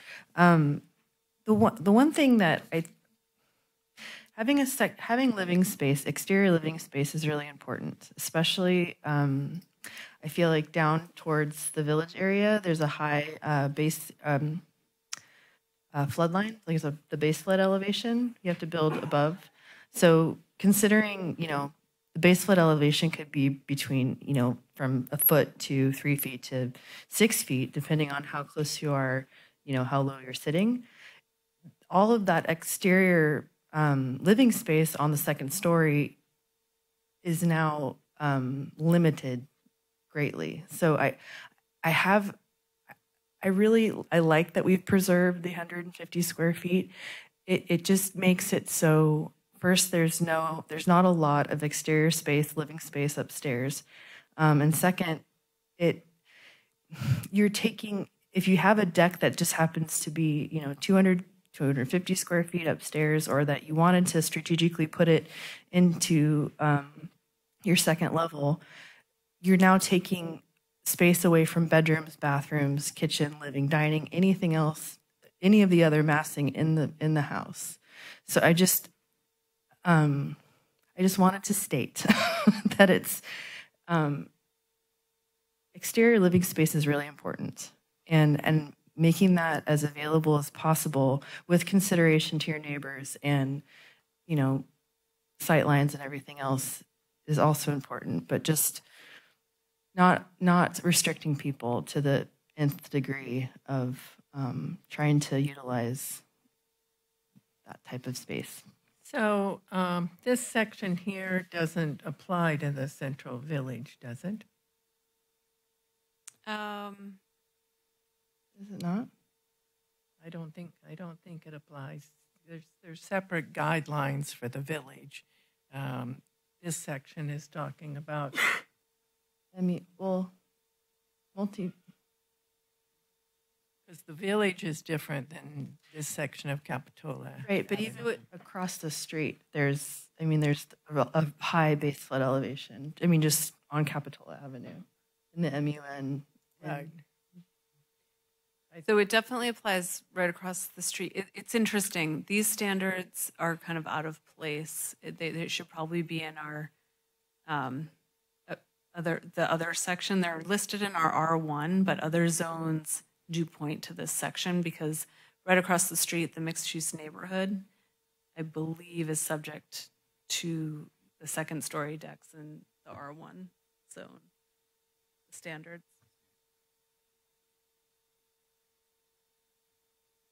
Oh, okay. Okay, so the FAR applies everywhere. Right. That's the difference. But in the mixed-use village, the FAR is a 2.0, so it wouldn't really have an impact. Across the street, the FAR is a 1.0, so it has an impact. So thank you. Sean just clarified that that first standard is also in our FAR, and that's why it applies throughout Capitola. It seems like it might make some sense to look at this because I do think there's a difference between the, sort of R1 neighborhoods, particularly the, smaller ones like Jewel Box or Riverview Terrace. And maybe we need to get a little more neighborhood specific about second floor deck regulations. Just considering the context of each, I don't disagree with how we have it stated. I just, in designing homes in the village or in the adjacent areas in the different sections. Right. Well, the village is different, but it sounds like the adjacent areas to the village is not different. Yes. So what I'm hearing is it's more tied to the size of the lot. Yeah. Right. So Cliffwood Heights, where you're going to have a larger FAR, it makes sense. We don't think this is fine how it is today. But on these smaller lots where every square inch matters, when you have a really small lot and therefore your FAR is lower or your floor area is lower, then it really makes a difference with this. So maybe something similar to our driveway standards on small lots, having some type of exception. Or not driveway, sorry, garage standards on small lots, maybe having an exception for decks on very small lots.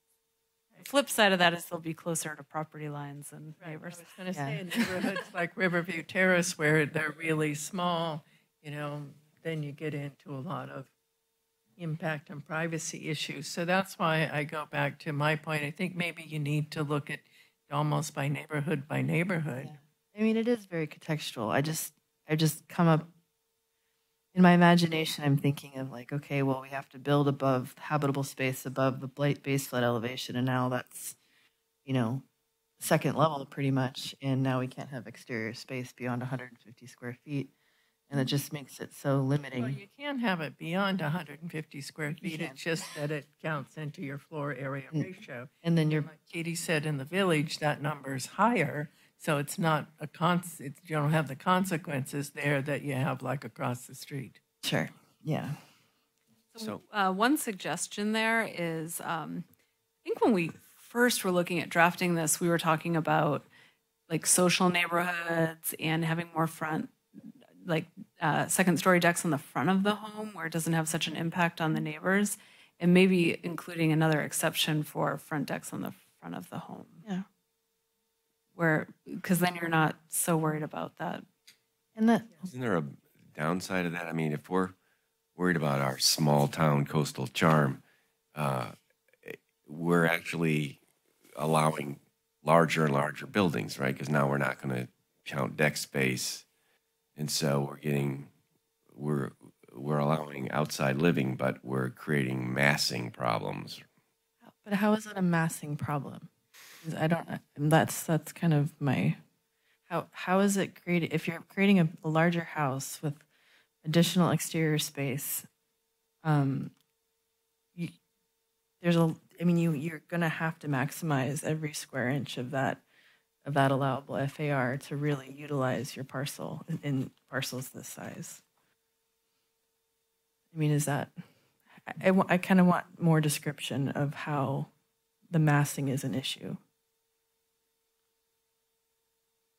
So okay, so I guess if it's a zero-sum I game, agree with Peter. If you're not going to count it in the floor area ratio, and you've got a small lot, then you're going to end up with a bigger building on that lot.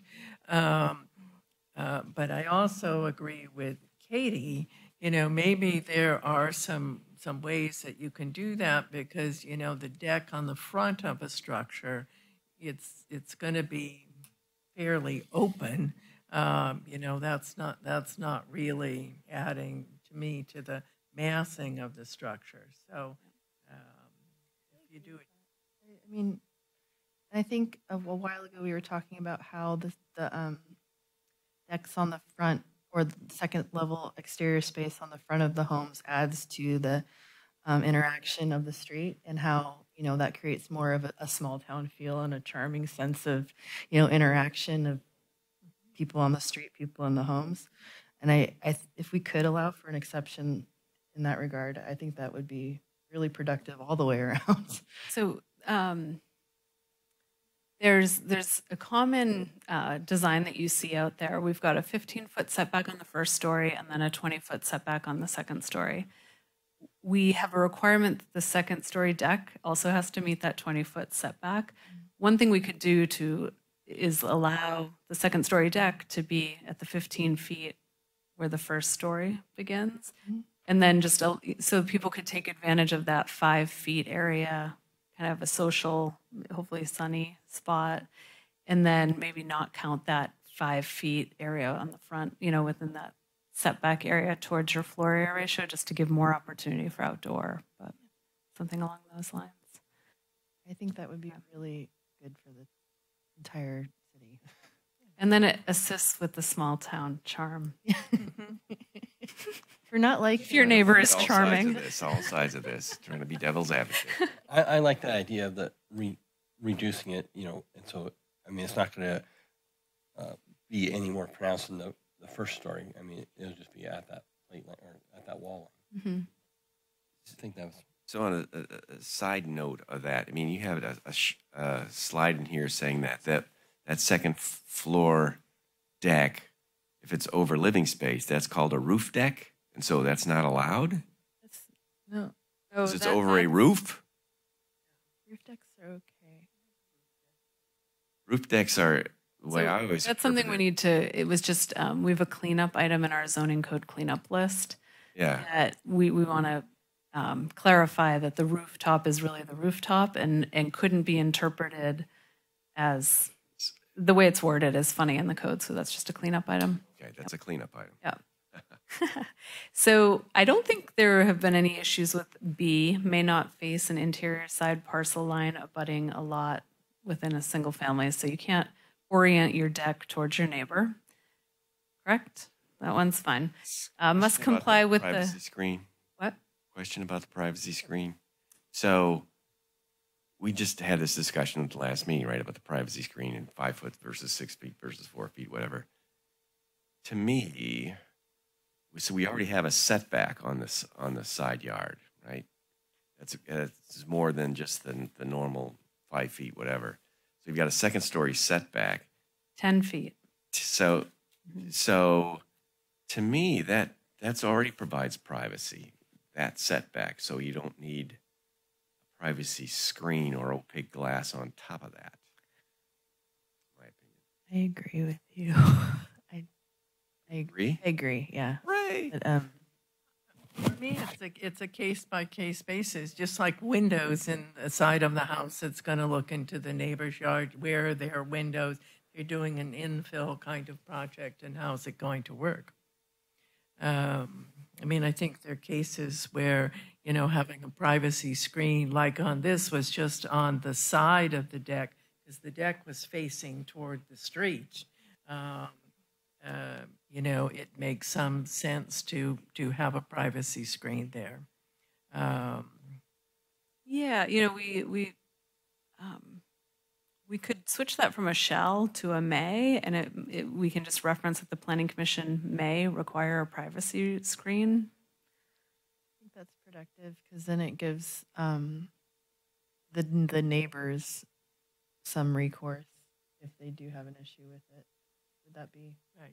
And one of my issues has always been, I don't think our decision should be based on the current neighbor, because we're talking about trying to design structures that are going to fit in our community and work well as good neighbors for the next, 50 years.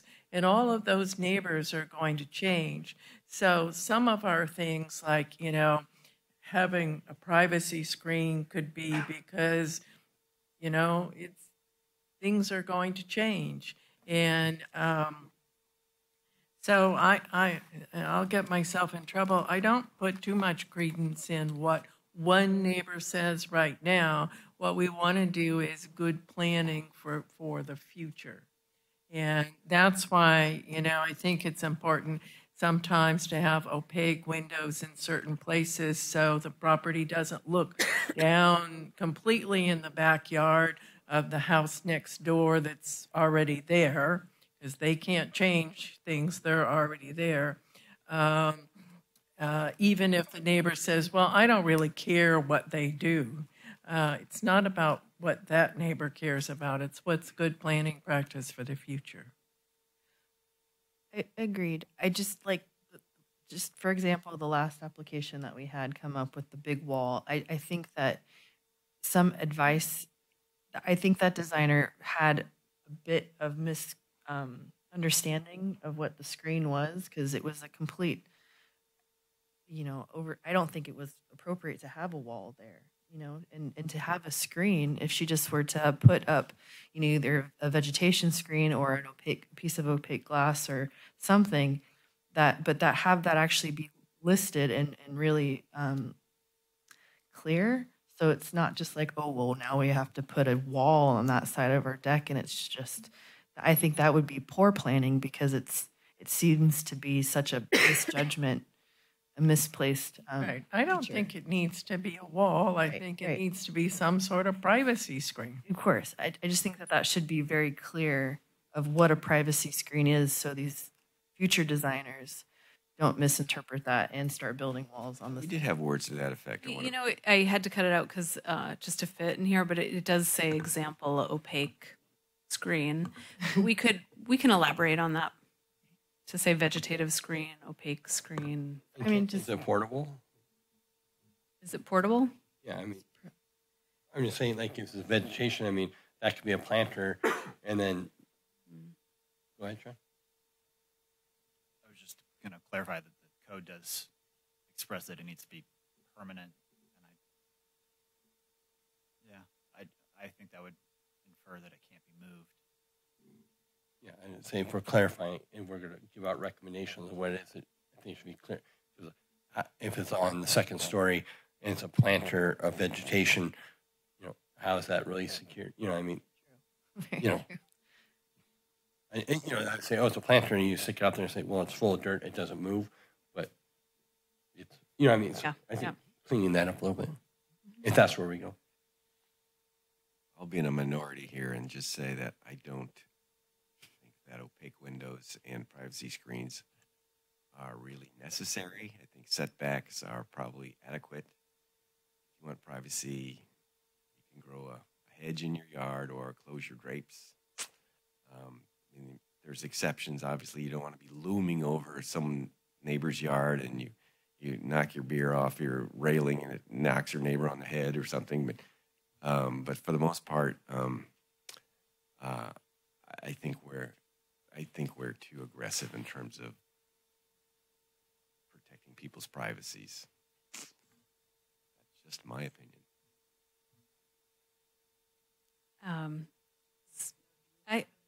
Yeah, what I'm hearing is provide more examples. Let's look at it. Let's remove that this is a requirement, but that it's a may. The Planning Commission may require a privacy screen, and giving examples of what that is. And we're not going to add a specific height. Is there any discussion on that? It's a maybe, and the Planning Commission can decide case by case basis. And it should really be integrated into the architecture so that if we are requiring it, it stays. Right. I think it gets back to when we say privacy screen not allowed, but obviously code, you have to have a railing at 42 inches. And so when, I think what we did at the last meeting was we just left it at 42 inches and that was going to be the privacy part of it, because that was the intent of the code at 42 inches, and it wasn't brought up, to a 5 or 6 foot tall. Is that correct? That's correct. Yep. And the way it's written now, it's a standard, so that will give us more flexibility to, if you think there should be at a certain height because the neighbors is at a certain height or something like that.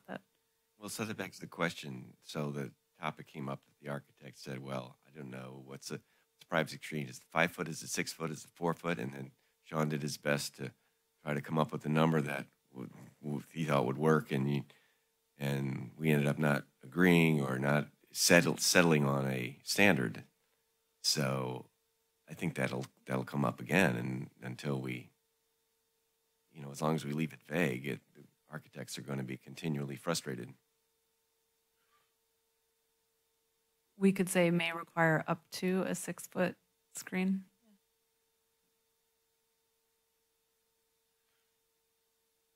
Okay.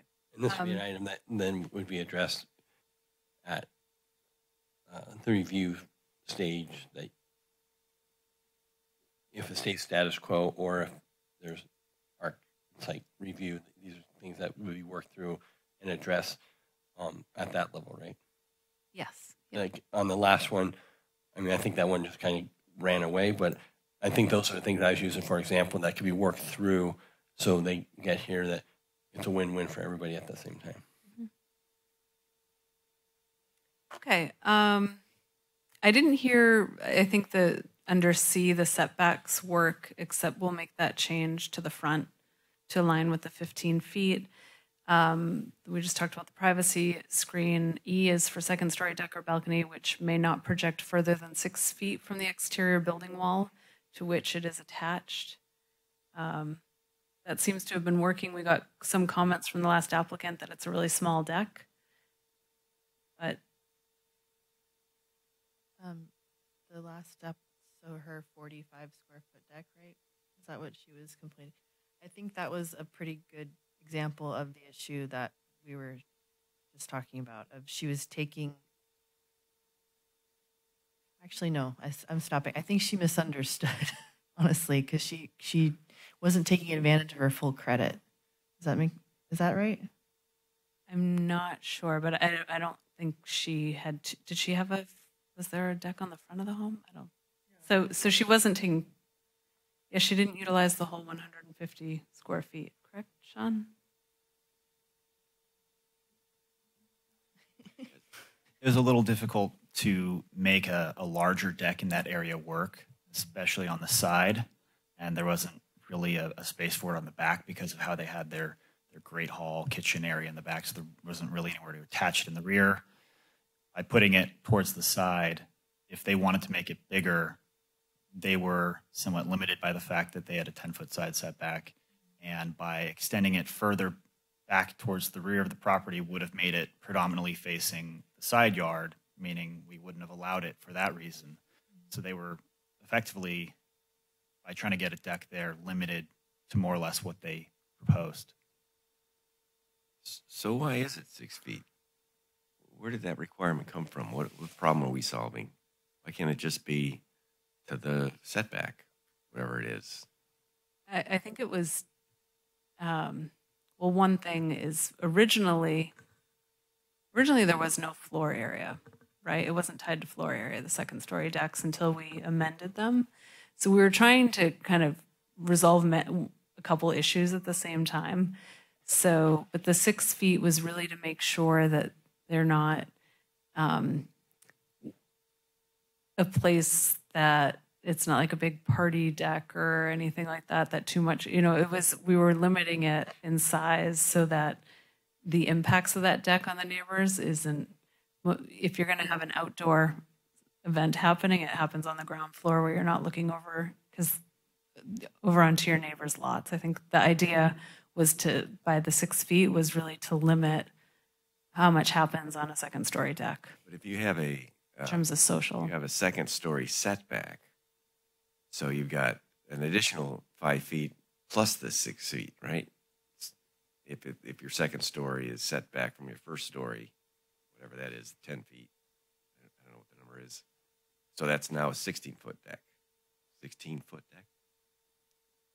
So you're speaking on the back of the home? I'm just looking at this requirement. It says, okay, you have 6 feet from the external, I'm assuming that's the ground floor. So it overhangs 6 feet beyond the ground floor. Now you have, if that's a second story deck, your second story is recessed, set back, an additional X number of feet. I don't know what the number is, 10 feet. So now you do have a party deck. It's 10 feet because that's the setback plus the 6-foot overhang. So off the back of the home, if you're on a 40-foot wide lot, you're required to have two 10-foot setbacks from the side, right? So you could have an area of your home that's 20 feet long on the second story, but the deck comes out 6 feet. Mm-hmm. So it doesn't, you don't have to bump in your house. If you were to inset the second story, you're still limited to a 6-foot wide, from the second story depth from the second story wall. Oh. Yeah, so from the exterior wall on the second story, you're only allowed to go out 6 feet. I don't have a problem with party decks. So, but if theoretically, then if you can only protrude 6 feet, but then you could also build into the house over the first story another 20 feet if you have the FAR allowance. Yes. Right, so you could have a 26-foot deep deck if you really put the effort into it. If it were over, yeah, because it says from the exterior building wall to which it is attached. Right. So it seems to me that You could have some big sliding doors and open up the whole inside of your house out to this 6-foot deck if you wanted to. And you could, but you can,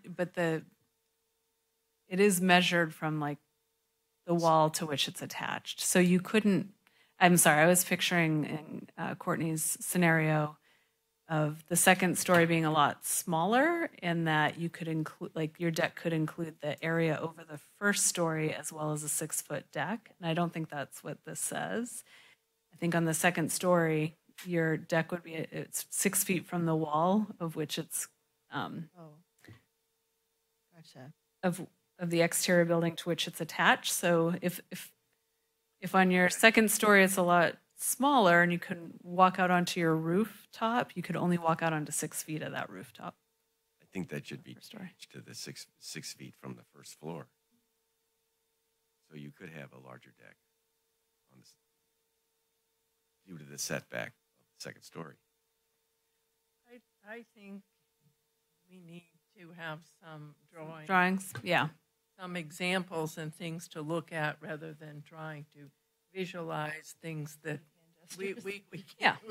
can't gestures. All sound like we're Italian. It's there to Make believe accordion. But what I'm hearing, it sounds like folks would be okay with having a larger deck as long as it's on top of your house, or no? I'm not sure. Okay, we'll come back with drawings and we'll talk about it. 6 feet. Let's see. Roof decks are prohibited in the R1 zoning district. I haven't heard any discussion to change from that. And you can't just have a freestanding deck that's above 30 inches on your property. Okay. I'm sorry, just come back. What about green roofs? A green roof, on the second. I'll have to bring that back to you. I think we have some standards in place for green roofs and required vegetation. Yeah, I think it connects in there with, what is that F, right? Yeah. For roof decks? Yeah. We had green roofs before. We've had a few green roofs approved. Okay, next topic was the vision for the village, massing, aesthetics, height, and roof decks. And here, I just wanted to bring it back to our general plan and the goal of ensure a high quality and distinctive design environment in the village. We talk about new development design should really enhance the unique character of the village, maintain our scenic resources, looking at our parking and transportation alternatives, talks about the hotel, and then, but specifically we had an action item about village design guidelines and to update the village design guidelines to reflect current conditions and encourage new development that enhances the unique qualities of the village. So we did this, and before we had a little handout for the village design guidelines that they were outdated, and we actually took these guidelines and put them more as objective standards into our zoning code. So on this slide, I show I've got 3 slides that show some of these new standards. The first for the building orientation, that the primary building entrances need to be oriented towards the front sidewalk. Second is the location of parking should be behind. Storefronts, the required transparency, maximum blank walls of 10 feet are allowed. And then also differentiating the storefront design every 25 feet is a requirement. This is where that height exception comes into place. So we allow additional height within the village for gabled and hip roofs as long as it has a minimum 512 roof pitch and a maximum plate height of 26 feet, and we show how that works. Yeah, and then we say that exterior doors and decks above the 26-foot height are prohibited, so that's really, we've got a roof deck prohibition in the village, and those are the standards. So I'm not sure if I hit upon exactly where I think Commissioner Jensen asked for this item, and I'm not sure if I hit it quite right, but I just wanted to show that we do have some design standards for the village, and I'm not sure if the concern goes beyond the village, and I'll leave it to you.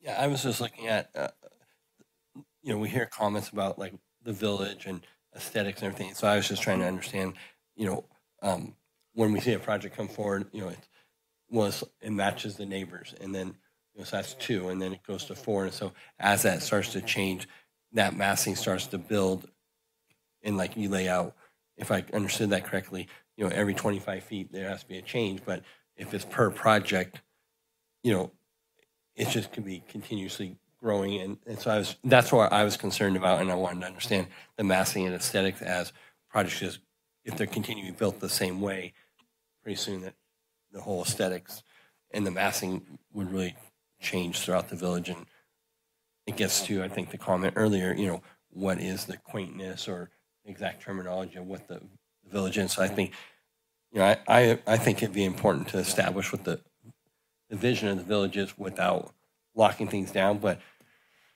when we look at projects one by one, they do start to build when you put them all together as a total. So that's where that was my comment, when I'd like to open up for some discussion and see what other commissioners thought about. Doesn't this figure address that, the storefront widths? So Well, you can't have the same thing over and over and over again? Well, for that applicant, right? No, this would be 3 different buildings, right? So if you have the one, say the one in the middle was the one that was pre-existing, then the ones on either side would have to be not the same. They would have to be, this one's gabled and that one's lower.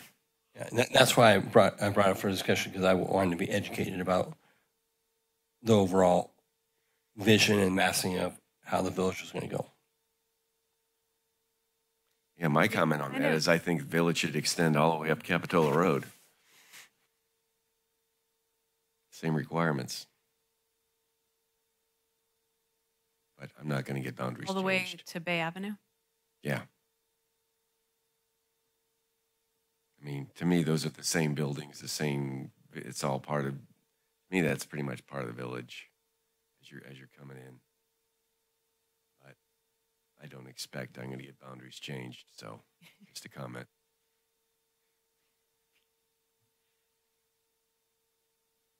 And I think the roof deck thing was just trying to get a better understanding of the project that we looked at across the street. Just, when does third floor roof decks come into play, and just going through that exercise was all I was looking for. Yeah. The village is interesting, and it's difficult because it's such a mixture. And, when you go back and you look at like the local coastal plan that's really old, there's a whole area down in the village that's designated for residential only. And my recollection is that came about when the philosophy was sort of to have a village. You had to have residential, you had to have, a mix of commercial uses, and that's what gave it its charm, having people who actually lived there. And we've seen that completely changed with the vacation rental business, because now, very few of those residential units in the residential designated area are occupied by residents anymore. And, there's always the discussion about, how many more bars can be down in the village, what kind of uses could be there. And I don't have a real good answer for it, but I do think somehow, the city has to sort of maintain a mix down there if it's going to be a village and not just become a food court. I had a question about the vacation rental issue that Susan's touching on. Why the county's code for vacation rentals are distributed through different jurisdictions, but they're based on a percentage of the frequency of which per block, basically, is my understanding. And based on a certain number per jurisdiction. I think like Live Oak, the Pleasure Point area has like 200 and something. I can't remember the number exactly. And if there's anything left, then they take a next person off the wait list, and it's distributed evenly over the region. So it's not just all concentrated in one area, and then we have a problem where it's, generally vacant because it's just transient people coming in and out. What was the reasoning of the vacation rental ordinance being that you have a grandfathered license just by virtue of living in the village in that one zone, and then it not being allowed anywhere else besides that zone? The reasoning behind it is a little lost on me, because it seems that it creates this issue where there's just nobody living in the village, and it kind of takes away the overall charm and, quality. I think the prevention is so that doesn't leak into our single family neighborhoods or our Depot Hill. Because having lived in a tourism industry oriented places my entire career, and seeing in my last city hitting a tipping point of almost 50% of the homes becoming second homes, Yeah. it really, that impact of second homes on a neighborhood and that neighborhood small town feel. But I can see both perspectives, but I think that was the reason for concentrating at one area, and I think Susan probably knows the answer better than I and was involved in that. So There was a huge outcry from most of the residential neighborhoods that they did not want vacation rentals in those neighborhoods, partly because they felt it takes away from being a neighborhood because you never know who's there coming or going. And so as almost more of a compromise, everyone agreed, well, we will have them down in the Central Village area. Probably the mistake that was made was not limiting the number of the residences in the Central Village that could be converted to vacation rentals. But then, we'll have to say on the city's side, they like the vacation rentals because they like the TOT tax and the revenue. So, you're always sort of battling that. But for me personally, I think it's worked really well in Capitola to keep them out of, the adjacent residential neighborhoods. A lot of the neighborhoods are pretty small lots, and I've rented vacation rentals a number of times myself, and I know when I go there with my family and kids and extended family, we're on vacation and we're there to party and have fun, and so it's a little different vibe than you get in a normal residential neighborhood. But the city, the residents came out really strongly against having them in the neighborhoods. I think you see a huge influx of ADUs added real quick.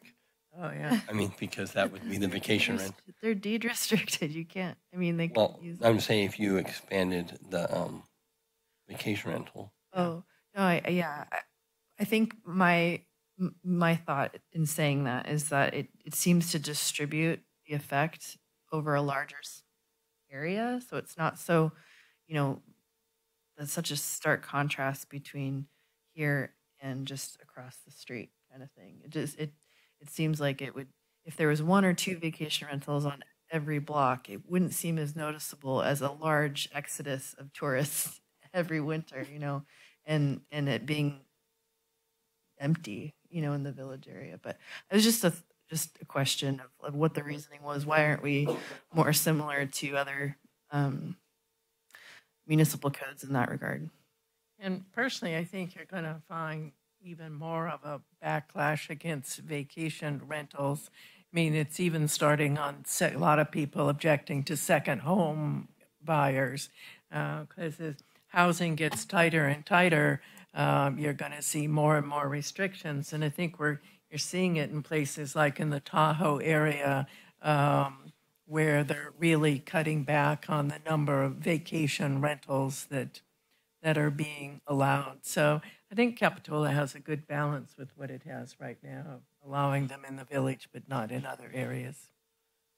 So going back to my comment on this one, Katie, and I didn't hear a lot of discussion regarding the vision of massing or aesthetics or heights in the villages.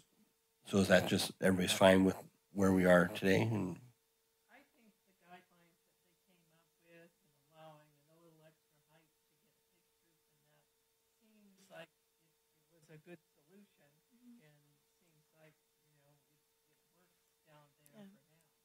Yeah, I agree. great. Has there ever been any movement on this whole hotel situation? No, we've definitely been very active in reaching out to the hotel and trying to talk them into coming back in, and let's study, let's look at a circulation study and talk about your parking garage that was proposed. Some of the items that came up during the conceptual review, but at this time we are not a priority for the hotel. So a parking lot is what we have. So yeah. Yeah, and one of the big things that's changed is there was a lot of talk at one point about having a parking structure. And now, you know, because the parking structure was going to allow the hotel to develop, because then they could use the parking and the parking, excess parking in the parking structure. So, you know, it seems like once that went away, the viability of for the hotel developer sort of evaporated as well. I thought they still had claim on 50 spots in the They lower do lot. have Lower lot, I think. we have kind of an over when the lower Pat Cove was developed into a parking lot. There's about 50 parking spaces that are ready. I think there's about 60 actually that are associated just for a hotel in the village with their redevelopment. So that does exist.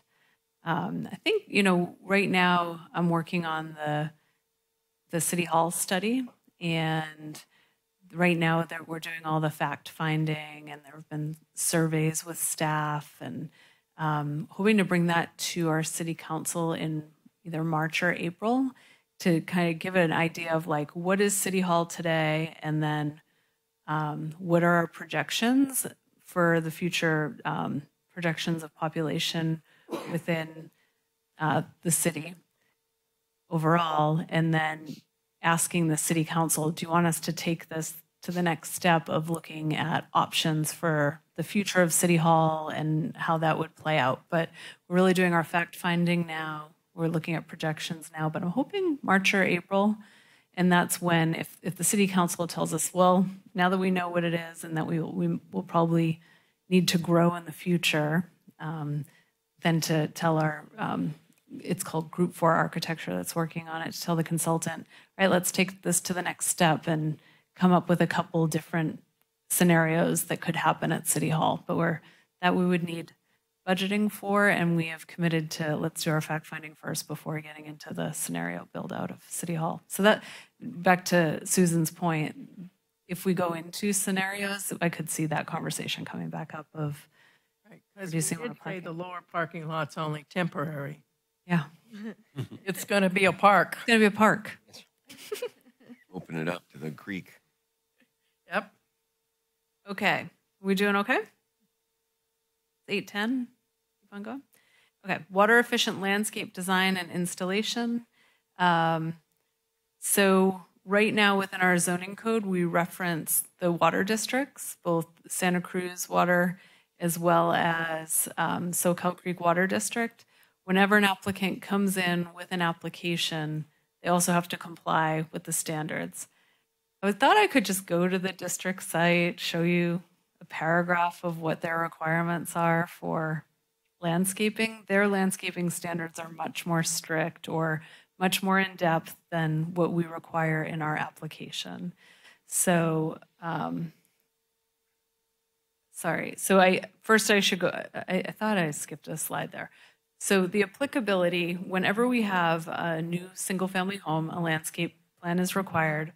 Also, if the existing landscape is disturbed or a new landscape is added as part of the application, then we also, within a single, this is specific to single families, we require a landscape plan. That landscape plan is required within the hatched areas that you see on the image. So always in the front yard, and then if you're on a corner lot, you have to landscape the exterior side. We don't require the landscaping plan for the rear yard or the interior side yard. And then how that ties in is they also have to comply with the water district standards. And then what is required in a landscape plan? It's pretty much like the site boundary and the placement of buildings as is within the application, but then showing the existing landscaping and trees that will be preserved, any new landscaping that's proposed as part of the development, the irrigation plan, if they're proposing one, the grading, and then I can always ask for more things if we think you're not quite in compliance with the code, just to before we bring it to Planning Commission to ensure that they're in compliance. So those are the code requirements, and with that, any discussion on landscape plan? I have a discussion. Oh. So right off the bat, it says, under landscape 1772-040, it says this purpose is to enhance the aesthetic appearance. and I don't think those words should be in there. I think this landscape plan should not be a plan, but a checklist. So there are requirements that, you know, the Public Works has, obviously the Soquel Creek Water District has. There are practical reasons where you would have, you know, you want permeable surfaces so that we retain our groundwater. You want to have trees that don't block intersections, so you have sight lines. You don't have roots that get into sewer lines or disturb foundations of your neighbors. And you could create a checklist of things that that say here's what your landscape must meet. But to go in and say, like, I'm sorry I brought this up in front of the last applicant, but I felt for the guy who was using every last penny to create his design, and he said, well, wait, what? I've got to have a landscape plan? I wasn't even thinking about my landscape yet. I don't know. I'll put in something that meets code. I don't know. Do I have, well, you know, all right, I guess I'll hire a landscape architect. And I just said, oh, man, he shouldn't have to have gone through that. And so, like I said, well, how would you have avoided that? Well, if there was a checklist, it says, okay, here's what you have to do. You know, you hear the plants, you can plant these, you can't plant those. And rather than having to either hire a landscape architect or think that, oh, well, gosh, I'm going to try to become my own landscape architect and memorize and learn what all these existing plants are, look up their, you know, their Latin names, and you know, like, how am I gonna do this? I guess I got to hire an expert. Whereas if it was a checklist, say, follow, you know, there you go. You meet these requirements. Are you required to hire a landscape architect, or can you do your own plan? You can do your own plan. We updated that based Welcome. on your input previously, and it's in our application as the landscape plan is required, but you don't have to hire a landscape architect for it. You can submit. Right, and so, but I think that was the misunderstanding of calling it a plan is like calling it's a document you got to create. You have to create it out of your imagination. As opposed to, here are the set of requirements you must meet, which is a lot easier. That's just another, okay, here's another list of municipal code things I have to meet. Right? You've got to meet my setback. I have to meet my height requirement. I have to do this. Okay, and here are the landscape requirements. I got to meet this. Done. And then you don't need the plan, and you can worry about that. You know. Are you suggesting that we add the list that we have here? These are the requirements. We could have a handout with a checklist for the landscape requirements. Say, okay, here is the landscape plan. Fill this out. Check. Okay, I won't do this. I'll do this here. I think that's what this is pretty much the checklist 1 through 9.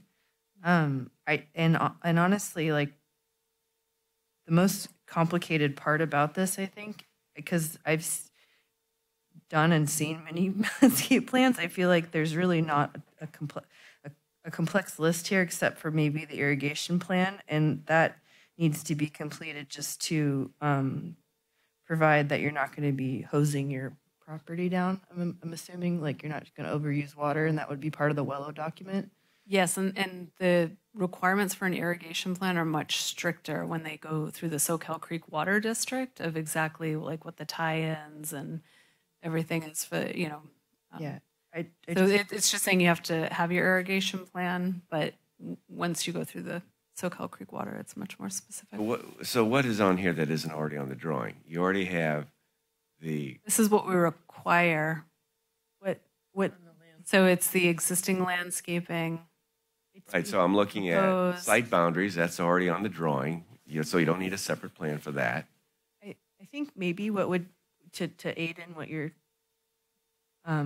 giving a checklist like this, and then possibly giving a pretty literal example of what other people have submitted, because they're really not complicated. It's like a bubble of showing, like, bird of paradise, and you don't have to really call out their Latin name.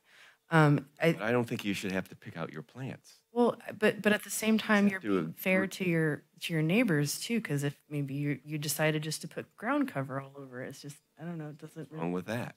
I What's mean, wrong with weeds? It's natural. but you're advocating for the neighborhoods too. I understand that you don't want people to do a landscape plan. You don't like landscape plans. But for me, I think the way it's set up now, where you only have to do it for your front yard for most cases, certainly on a corner lot, you have to do the side yard, that you can do your own landscape plan, which is not complicated at all to do, is a reasonable requirement to have. And I think I also think it eliminates confusion at the end when what needs to be done for the whole building site to be signed off and finalized. And certainly they can go back in later and they can move plants around and they can change them, they can add more, they can delete more, but I'm comfortable with requiring, this kind of landscape plan. And there is that flexibility built into that I can amend. I can accept amendments to the landscape plan, and we do that frequently. Well, I guess my concern is I was wondering then how did this applicant get confused? So if it's just a simple thing like, okay, here's my landscape plan. Let me get an 8.5 by 11 sheet of paper. I'm going to plant these plants here. Boom, boom, boom. There it is. They seem to be confused about a lot of issues. I am confused about a lot of issues, and that's why I'm so thankful. Not you. I meant the applicant. They seem to be a little strangely advised. I think, if I remember that, they were going to try to keep their existing landscape intact during the project, wasn't it? And so I think that's where maybe more of the concern was that's probably not really going to be. There's no possible way. Yeah, that's not probably not going to happen. And I also like when you guys do your final sign off, without a plan in place to at least know, like conceptually, where things were going to go, other than just a check off list saying shrubs or certain type of shrubs. I mean, the layout and what kind of. As you walk around the house and you look at, are the windows in the right spot and the doors in the right spot, kind of a thing, and then you look at the landscape. Isn't it a tool that you guys use as staff too, a plan to be easier than just a checkoff sheet? Yeah, we like to see a plan and exactly where the trees are supposed to be and where the plants are supposed to be. Like I said, we can be flexible, but really just showing, we do review that when it comes in to make sure it's a substantial landscape plan and not just mulch in the front yard. So I think it's also good for, I think what Courtney was saying with the neighbors, as they look at what the house is going to look like, to also have an understanding too, like, what's the overall project going to look like when it is complete? Even though we just got we have had applicants that have harvested their plants, put them to the side during construction, and reutilized their plants. That happens.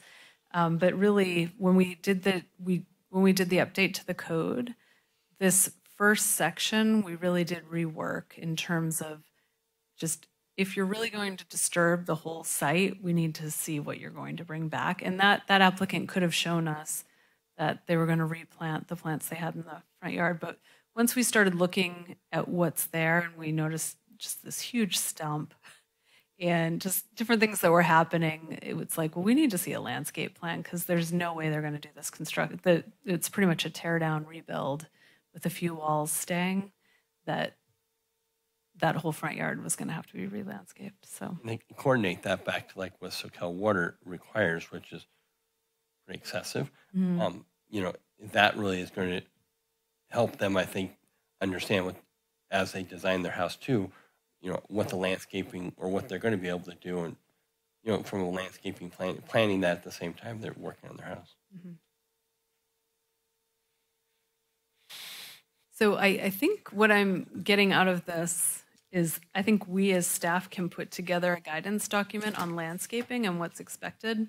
We've been working on guidance documents, like I said, for new businesses, and that's just something we can offer at our front counter and online. I think that would be helpful. Again, I'm just trying to put myself in the shoes of these applicants who are coming in for the first time and they don't know this process, and You know, you're getting hit with all these requirements, and here's another expense, there's another expense, and yeah, the best we can do to help them out. You know, if the landscaping plan can be just a straightforward, easy thing, I think we should try to help them. I think the comments will probably come back a lot more when they look at landscape after they get done going to Soquel Creek, because the requirements that they put in place and what they have to do probably comes back to landscape, and then it looks like from a city requirement standpoint, when it's really the impact from Soquel is pretty excessive. I can't dictate what Soquel Creek does, but No, but I think that maybe, and just connecting the comments around, if we talked to an applicant, we did a survey and we said, what's your number one complaint? And they came back around landscaping. It might be more that the requirements around the WELO and what's required from the water company that then reflects onto the city required landscape plan. fair enough.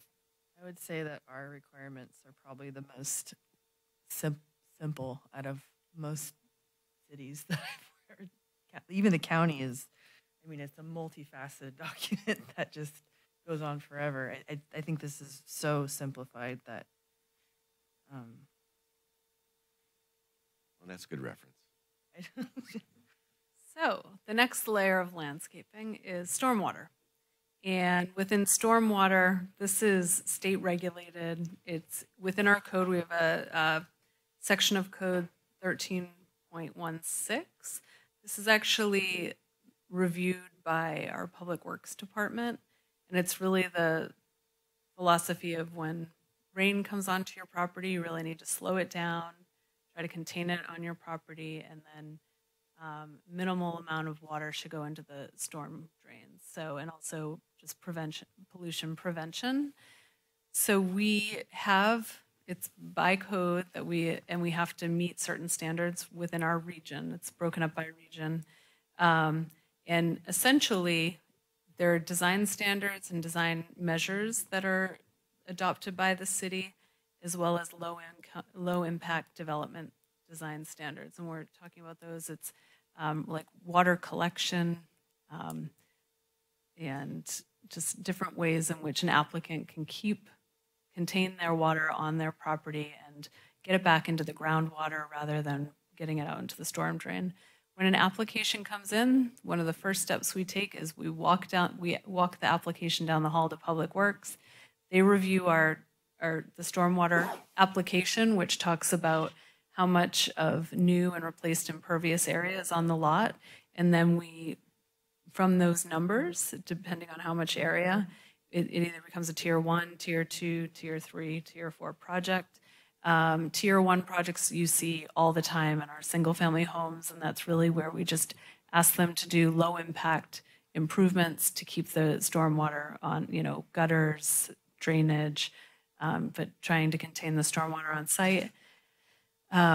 Tier 3, we've seen on our larger projects. So an example of a tier 3 project would be the Olive Garden out at the mall, and really they've got a lot of parking area, a building, and really had to create these large retention basins for all their stormwater so that they're keeping it on site and like reutilizing the water as efficiently as possible. So when you get into a tier 3, it's pretty expensive.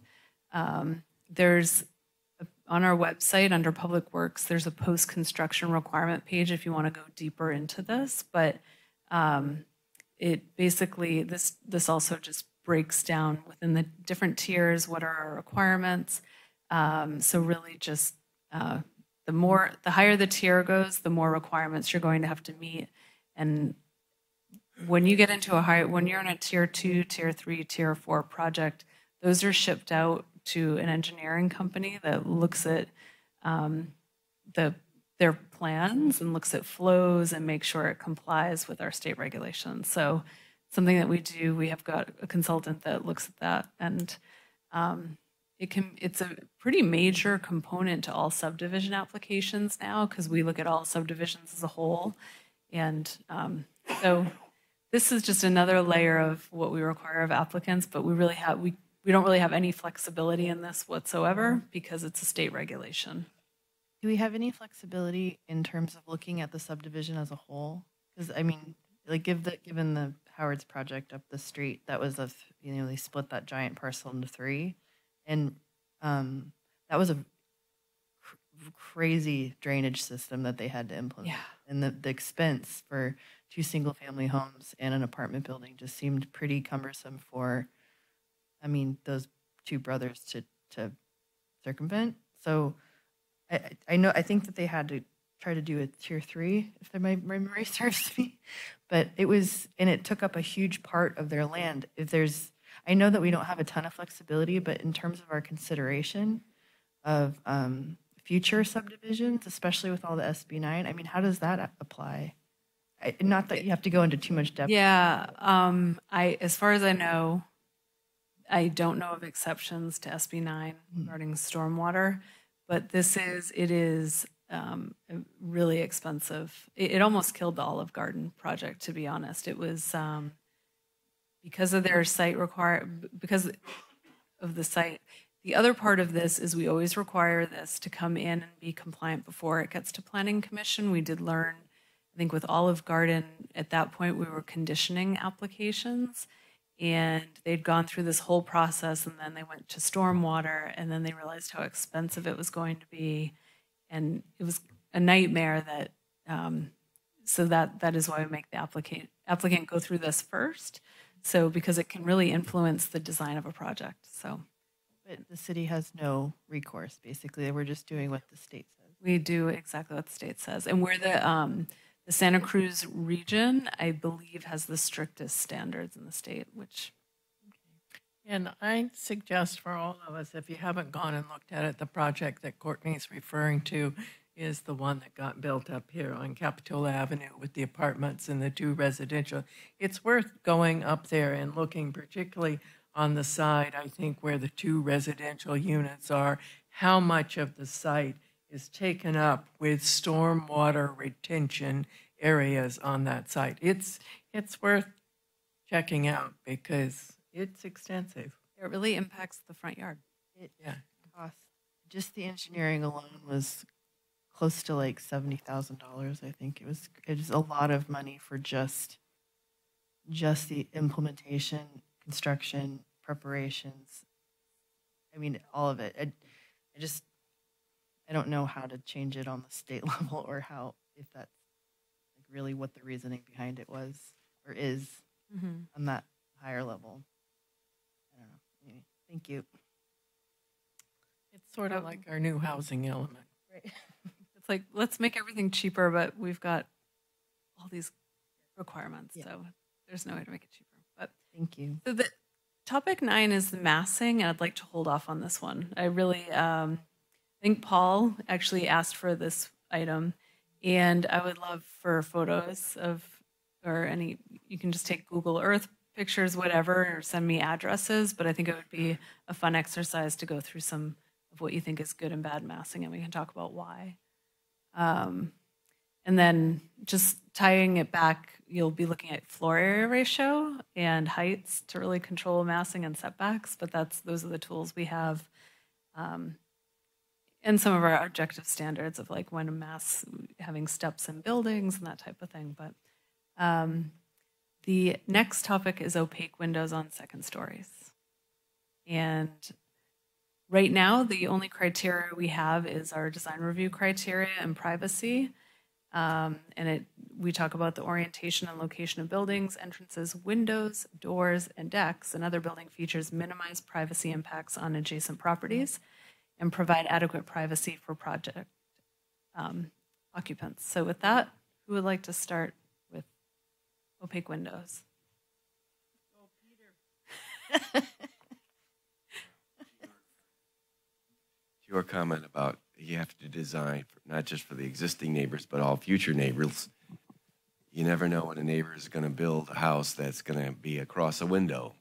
So that means all second story windows should be opaque, because you never know when the next neighbor is going to build a house that has a sight line into your bathroom or whatever. I think the notion of the opaque windows is similar to the second story decks and the privacy issue. Um, there may be many instances, in fact, where you'd need opaque windows, but for the most part, I don't think they should be required. I mean, there should be a rare exception.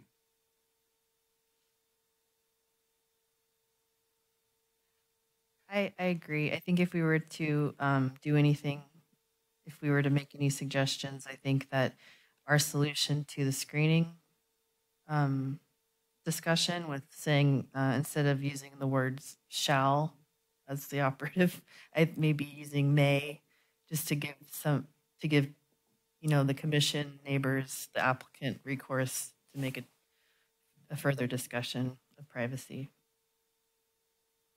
So I think one of the important components in it is the original design, the beginning design of the new building that's going to be built. Because what we're talking about is, an infill building going in. So the neighbors next door, they're already there. Their windows are fixed. They're there. So, having one of the components that gets looked at in the original design, when it comes into the city is how is it going to impact, to have a window that looks directly into a neighbor's window. Those things can easily be moved in the beginning of the design process. So I think it's something that's important for staff to look at when you're talking to an applicant and, figuring out how you can design this building so it can go in and you don't need to have opaque windows.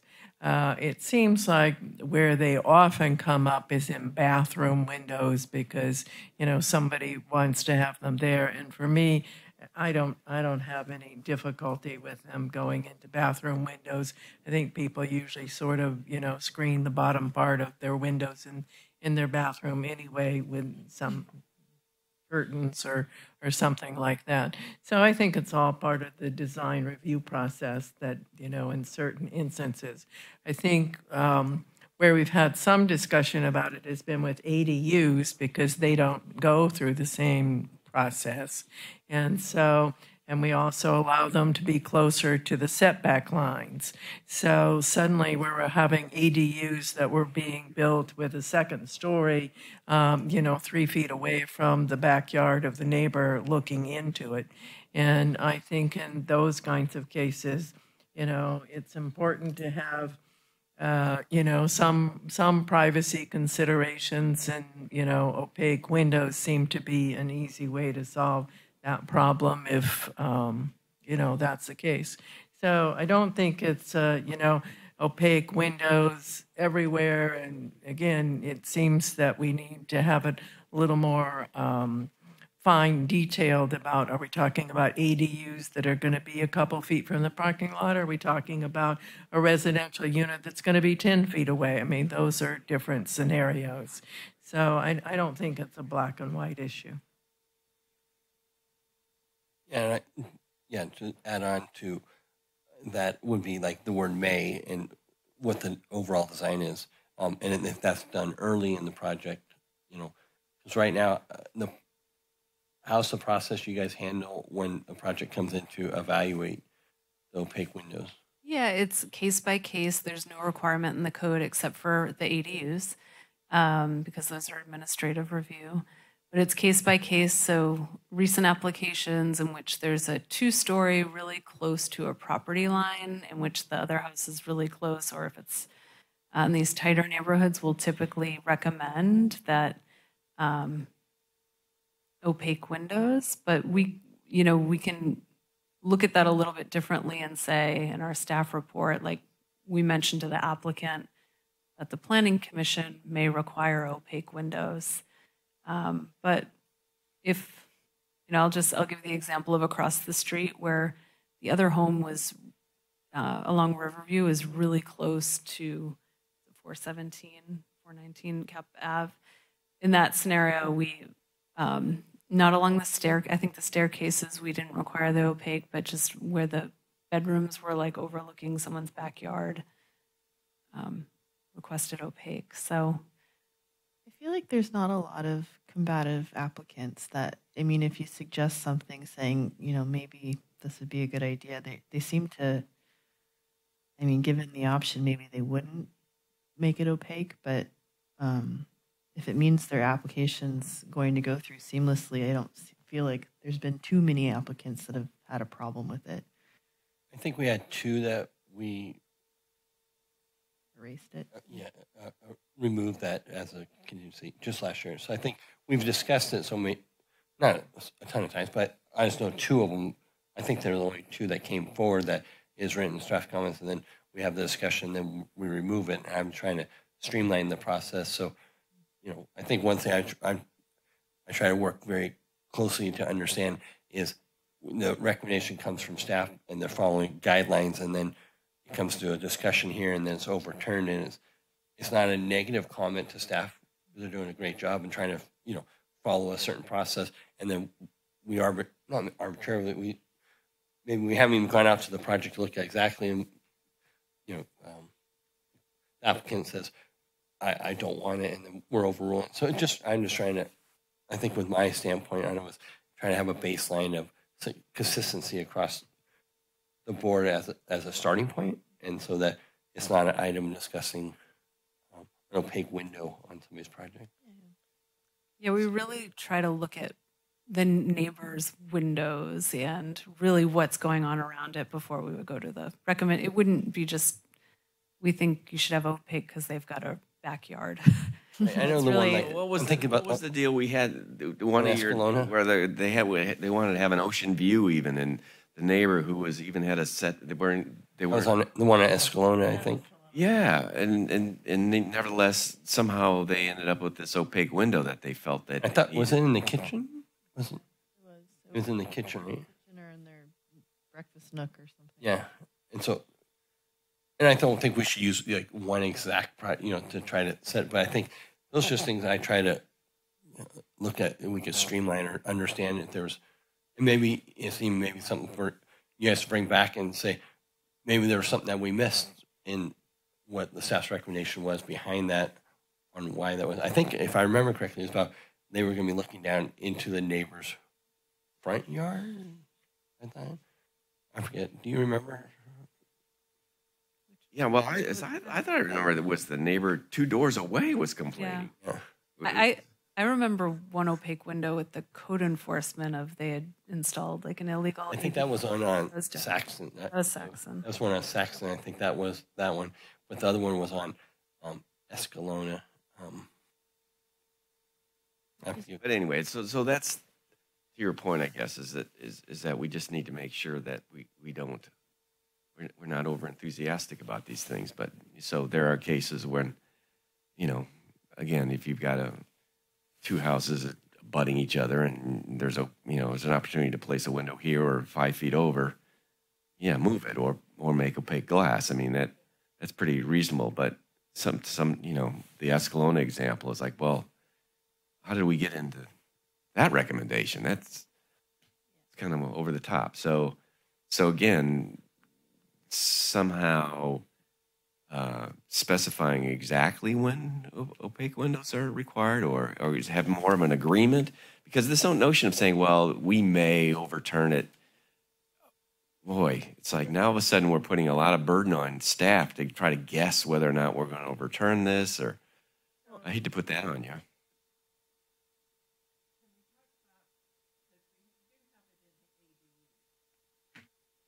We do have it in the ADUs. And for me, that's an important one because that doesn't go to any administrative body to review. I mean, that's just basically it's an over-the-counter permit if you meet certain requirements. So, in that case, I think the instances of requiring opaque windows in certain situations, the wording should be in there that they're required. And again, because they're closer to the property line, and usually, the ADUs being built in someone's backyard, closer to the neighbor. When it comes to single-family residential projects that are going to come to the Planning Commission, then I think it's fine to change the language in there and go to may instead of shall. And then that way they can be evaluated on an individual basis, looking at, what the circumstances is on that particular application. So how that would work would be if it is now staff would say, well, here is a topic that might be contentious. You may put in opaque windows, or you may choose not to, but it may come up in the planning commission. Is that how you'd address that? So how it would be done, because we don't have a standard for, it's only for ADUs. So where it falls is under that privacy standard. So during our development and design review meeting, we would say to the applicant, if their window was at the 3-foot setback, but aligned with the next window next door at the 3-foot setbacks, they're looking right into each other. It's like, well, we've got a concern with this window. We have seen situations in which that the planning commission will require an opaque window. We do usually say if it's a bathroom that we think it should be opaque or at least covered halfway. But we could take a different approach of just highlighting it as a concern within this standard and say to the applicant, we're going to bring this up in the report that there is another window 6 feet away and they line up. And then the planning commission during their meeting might require it to be opaque. That's not having an opaque window is not a big deal compared to having to move a window, like cost-wise. I'm thinking if that change occurs, that's pretty simple. But what I think I'm hearing from the planning commission is you'd prefer the flexibility of it and to kind of, we'll warn them and then they can decide if they want to address the privacy concern, or the planning commission may require it. I think across the board, providing that door for discussion for those types of issues, like the guy up on Depot Hill that the neighbor didn't want him to have his chimney so close to the property line, and he was happy to omit he put the chimney on the interior side, I think it was, or something. He came up with a different solution. I just feel like having those types of points embedded in their standards that will open the conversation, allow for deliberation, and then bring the points up that might be contentious as, the application progresses, kind of thing. Yeah. That seems fair. Okay. So no real changes there, just the delivery. Okay. We've made it much further than I thought we were going to make it tonight, so thank you. Well, So Paul's not here. No, just Chatterbox. Peter's losing his voice. Peter's losing his voice. All right, so this one I think we captured, but I'm not 100% sure in our village discussion, but aesthetic guidelines regarding character of Capitola. I think a few people made comments about wanting to talk about aesthetics, and I wasn't sure if it was just towards the village or if this is a separate discussion, but what it really comes down to is just the design guidelines and us looking at the design guidelines, looking at the surroundings, because a lot of the guidelines have to do with the surrounding neighborhood and how the design fits. I often think of within our neighborhoods, you're really looking at like the braille of the community, and if a building, like thinking about how the structure fits within the neighborhood and how it relates to a sidewalk and the overall height and the massing and the scale relative to the, within the block are things that we really try to look at when we talk about aesthetics. I think aesthetics is a pretty general term, so I could see but really looking at like local vernacular and that type of thing. So that's where that's headed. We have our design criteria, I want to say over about 20 different criteria, so it's really all encompassing in there. But that's what we really look at is like what's surrounding and how does it fit. So I think it came, it seems like every time a project comes in that maybe pushes an envelope, right? Then the first comments that the community makes is it doesn't aesthetically fit into the surrounding area. And so I know it's not something I think this group or anybody's going to be able to come to agreement on what is aesthetic guidelines, but it seems like my example earlier, and not just using the example across the street, the report comes back after it says, and the project fits in because the next door neighbor's house, is designed about the same way. And then the next time the next house comes in, the last two houses, have, and so that the aesthetics can change real fast, as projects improve. So I just wanted to bring up just because I hear so much, and that's like the buzzword, the aesthetic character of the village and everything. And then what is that? I mean, I don't know what that is, but I mean, it's concerning as things can change, or maybe they are, and that's good, and it's a common theme. So I think the aesthetic character of the village has to do with sort of the size and scale of the village, and certainly architecturally, there's all sorts of different architectural styles down in the village in those work, but it has more to do with the massing and the size and the scale and the setbacks and how the building fits in. So I think it's a problem because it depends on the planning commissioners. So we have a different set of planning commissioners. They're going to have a completely different set of ideas of what aesthetics mean. So if we can do something like, specify the kinds of words that you all just said, and here's what aesthetics means, and not, again, style, I don't like modern, I don't like this, I don't like craftsman, I don't, that's what aesthetics, to me, that's what aesthetics is. And so that's very subjective. But the kind of words you're using are a little bit more objective. And so that's more comforting, or that's easier to deal with than saying, oh my gosh, I don't know what kind of planning commissioners I've got this year, but roll the dice. But I think that's the nature of cities and politics, and they change continually. I think that as the community's opinions change, different people get elected, they appoint different people. That's part of the evolving process. And just as there's groups that would like to, write regulations where absolutely nothing can ever change,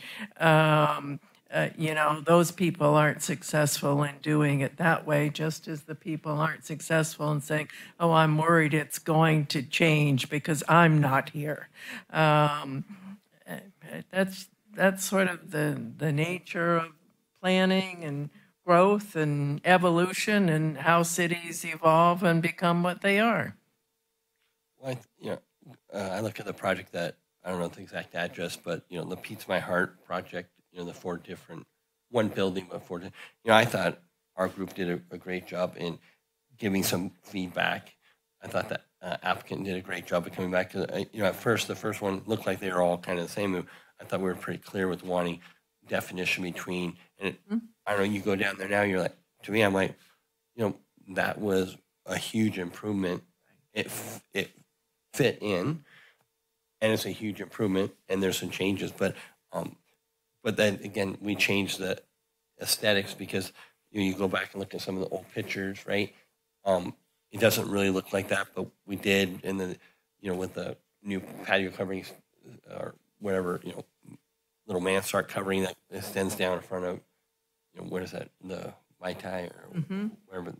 It looks great, and so, but that aesthetics changed. So I think that was still positive. So I think the difference is in that case, you just can't. You gave them, or we gave them, broader guidelines. It was like, we want differentiated storefronts. We didn't go into details of this is the material, or this is the size of the overhang, or I prefer brackets instead of the kinds of things that that are also aesthetic requirements. And so I guess to your point, it kind of depends on the planning commissioners. Unfortunately, you guys are pretty good. I think it's, but again, I just think it's really important to have that open door for discussion. So depending on that, I mean, if we had a different set of planning commissioners, it would have been a completely different conversation. But I feel like having the conversation is the important part. So then as the people cycle through in and out of the, of the group, you can pull from, well, they did this last year, they did this like 10 years ago. And I don't know, seems like. Yeah, I think the hardest thing is that I do think basically all property owners and all applicants need to be treated equally and fairly. And what you don't want to see happen is that they're just because of who somebody is or whatever, that they get special treatment and special privilege. It really needs to be a system where everybody, is treated fairly, and you want to have enough rules that sort of ensure that they are treated equally and fairly. But, things change. I mean, I said the other night, the project that got built up here on Capitola Avenue where there's the sort of modern apartment buildings, for me, they work in that particular location. They're completely different from everything that's in the neighborhood, but they're well designed and it works. And some of it has to do with, design and taste. And you're never going to completely eliminate that when you talk about planning and design review. And I've never seen it eliminated in any community. The state seems to want to do that, right? They came in and said, let's get rid of the subjective requirements because that's an opportunity to deny a project. So make your planning codes objective, right? Isn't that our charter? So, and next you'll see communities go away. Well, I think it just seems it's a shame that it depends on when. You have a project. You'd hope you go to staff and say, okay, staff gives you all the requirements. I met all the requirements. Is what I like, and then you just it's a crapshoot. You go in front of the planning commission. You don't know what you're in for. You don't want to be. You want your expectations set. You don't want to be surprised after you've just spent a fortune on a drawing set. I think or maybe somebody else brought this up, but I just wanted to have the conversation about that. As a planning commission, we talked about the aesthetics and we talked about the village, not to change anything, but just that we looked at things and things evolve, and maybe every couple of years we just touch on the topic of looking at how many more things have changed, and are we getting away from aesthetic guidelines, but going back to, make sure everybody's treated fairly and everything, and the same is extremely important, and that there's not different treatment for different people. So I think that's just where I was coming from, to just open up so that as people use that, the aesthetics of the village are changing, and, we don't like flat top roofs, or we don't like, I think you were saying Spanish tile, Peter. But I mean, I think it's just key to talk about these things and make sure that we are all in sync, that we don't think that it is changing to a severe degree. Just wait till there's a hotel project. Oh my gosh. Here. So serious. I hope there's a hotel project. I think A lot of people do. the two places in which we could have aesthetic guidelines that are really prescriptive are Lawnway, because Lawnway has a very defined architecture in it, and as well as the Venetian Court. I think just as things change there, just to have guidance, because they're historic districts. They're protected because they're historic districts for flood purposes and being rebuilt. But that's one area where like the materials really are, just to have really clear guidelines on what you can and can't do in terms of windows, stucco, or that's a place where it really Swirls in it. it really matters. But That's a historic district, though. That's different. that's a district, but that is a place where aesthetic, like very clear guidelines could go a long way for anyone that owns a property there to know what they can do with their property in the future. Just to, okay, one more.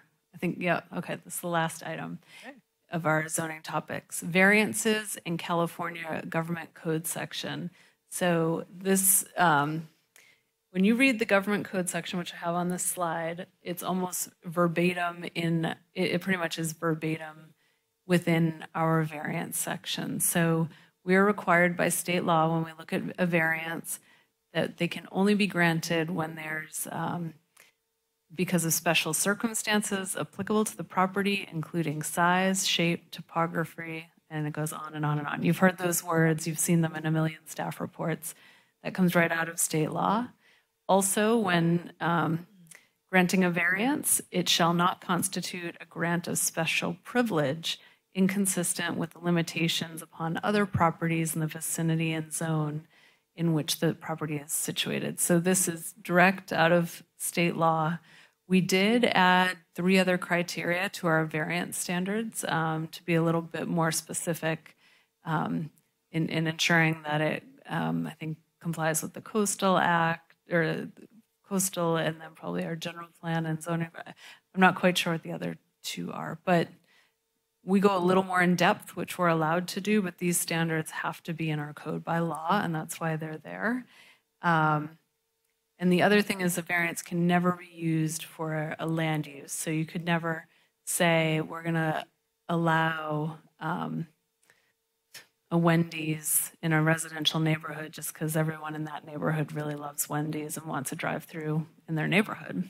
But we could never allow a variance for that because it's prohibited by code to allow a variance for a land use. And that just brings in predictability for someone when they buy a property and knowing what is allowed. And with that, I think, Susan, you requested this item, and I don't know if it was just so everyone's aware or if there was more to it that you wanted to discuss. Yeah, mainly I think it's for everyone to be aware. I mean, I think people want to grant variances because they like a project or they want someone to do it. And, you know, legally to grant the variance, it really does have to do with the lot itself. It's not that the neighbor next door got to do something, or 14 houses in those 2 block areas got to do something, or something that was done before. I think we get a little lax with following what is the law because people say, oh, well, I like their design. They're such nice people. I want to let them, you know, do this. And I think in those situations, we need to look at amending our zoning ordinance if, you know, we want to change how we do things. But we really do need to follow the state law when it comes to granting variances.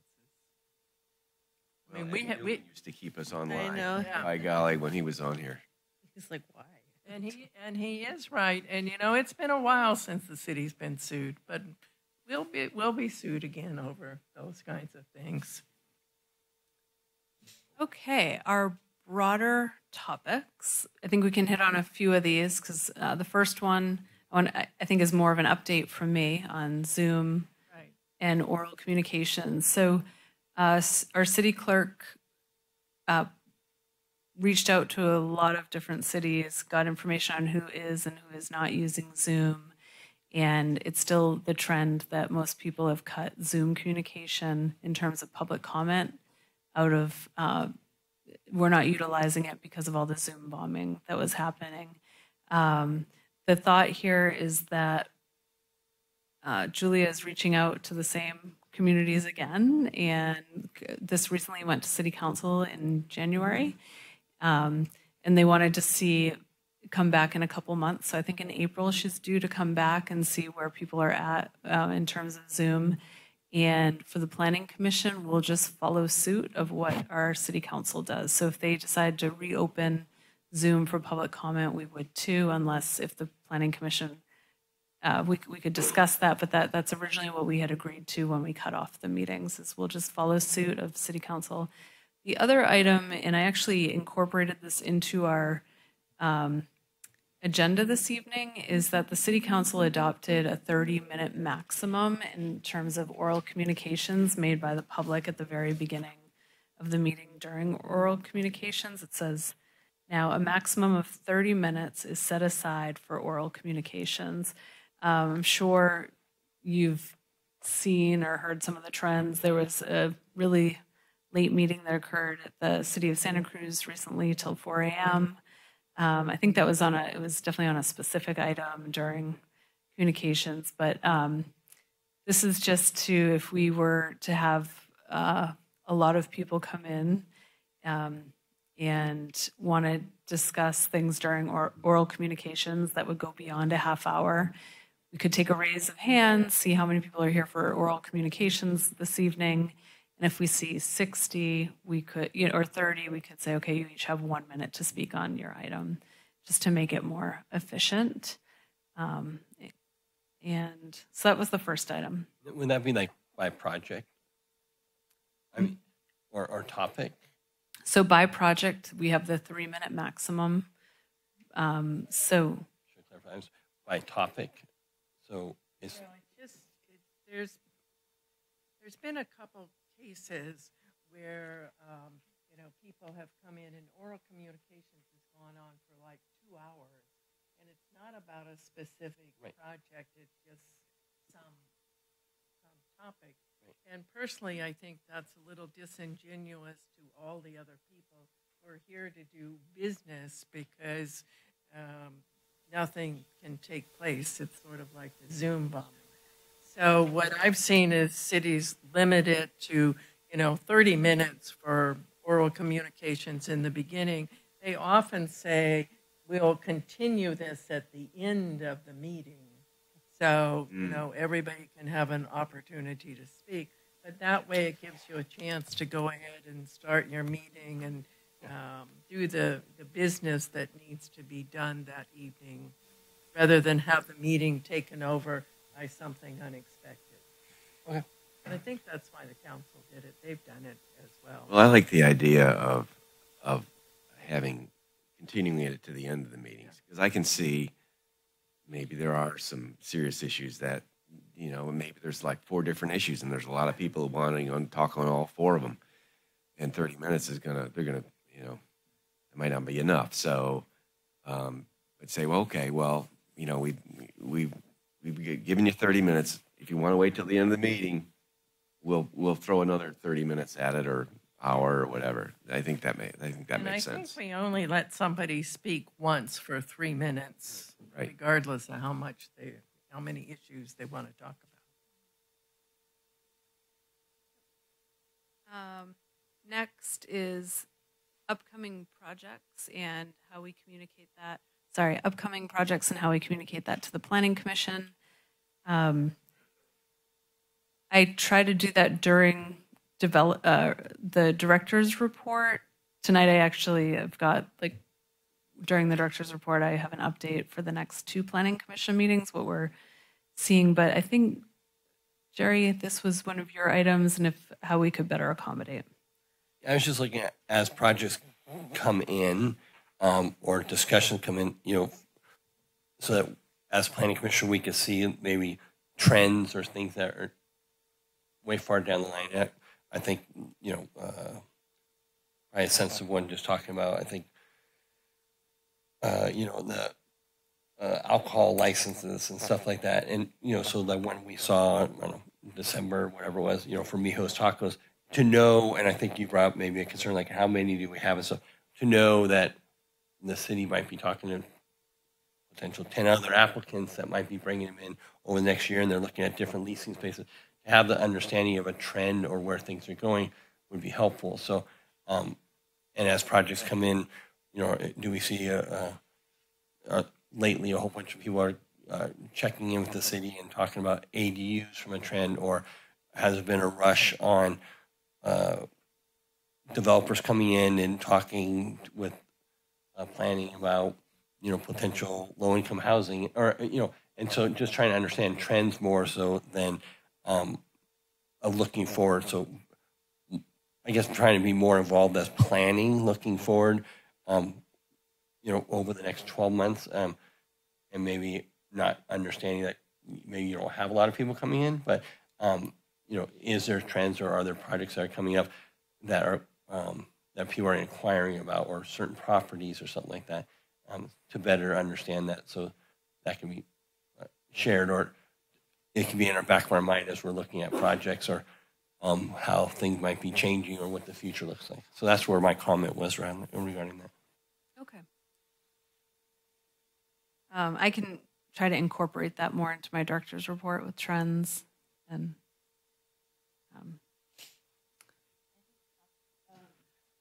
copying us on a lot of the high points of city council. I know that a while back we had the big panel where it was us, and the council member that appointed us. It feels, I know that we're always forwarded the agendas and everything, but having the high points summarized is really helpful, because it gives you context and application. Like the Bulb Avenue project, it's interesting to talk with council about that stuff, because there's a history to it, and then there's all different kinds of detail. Yeah. Yeah. So the Friday update I'll start sending out weekly. Yeah. The other is Chloe sent out, because it always has a summary of what the council took action on in it. That one I do you all get that, the newsletter? The Capitola Wave. Yeah. Yeah, because that. Yeah. Yeah. I think it's nice to have a really succinct summary of the high points of decision making on that level, and even just like upcoming stuff of what just staff is looking at. Just not even so we can be prepared to make decisions, but just to give overall context of where the city's going and what to anticipate and how to kind of keep up with it. How to curate our decision making based, like what Jerry was saying, maybe with, hypothetically speaking, just the alcohol in the bars and stuff like that. Just understanding what the intentions of the city is and being able to make a decision based on that is helpful.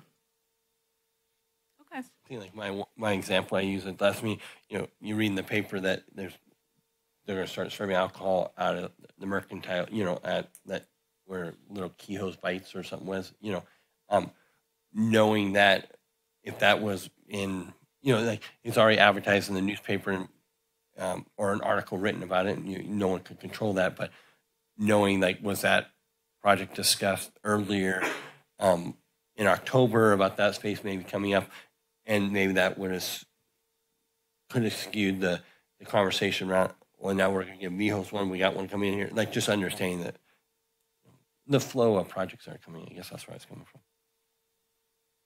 Okay. Next is historic districts, relationship to FEMA, and interest in preservation.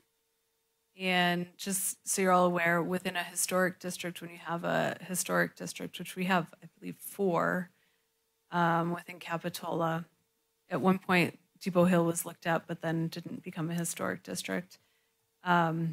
There are leniencies within FEMA for properties within historic districts. So by having our historic districts and keeping them intact, we have protections on those homes that they can be rebuilt within the floodplain. So where in other places it's not a guarantee. So that was one point, I think, just to make the point that there's a true, it's not just historic preservation, but there's also a tie-in for, it's a real community benefit in that we can keep our historic district around because of the relationship to FEMA.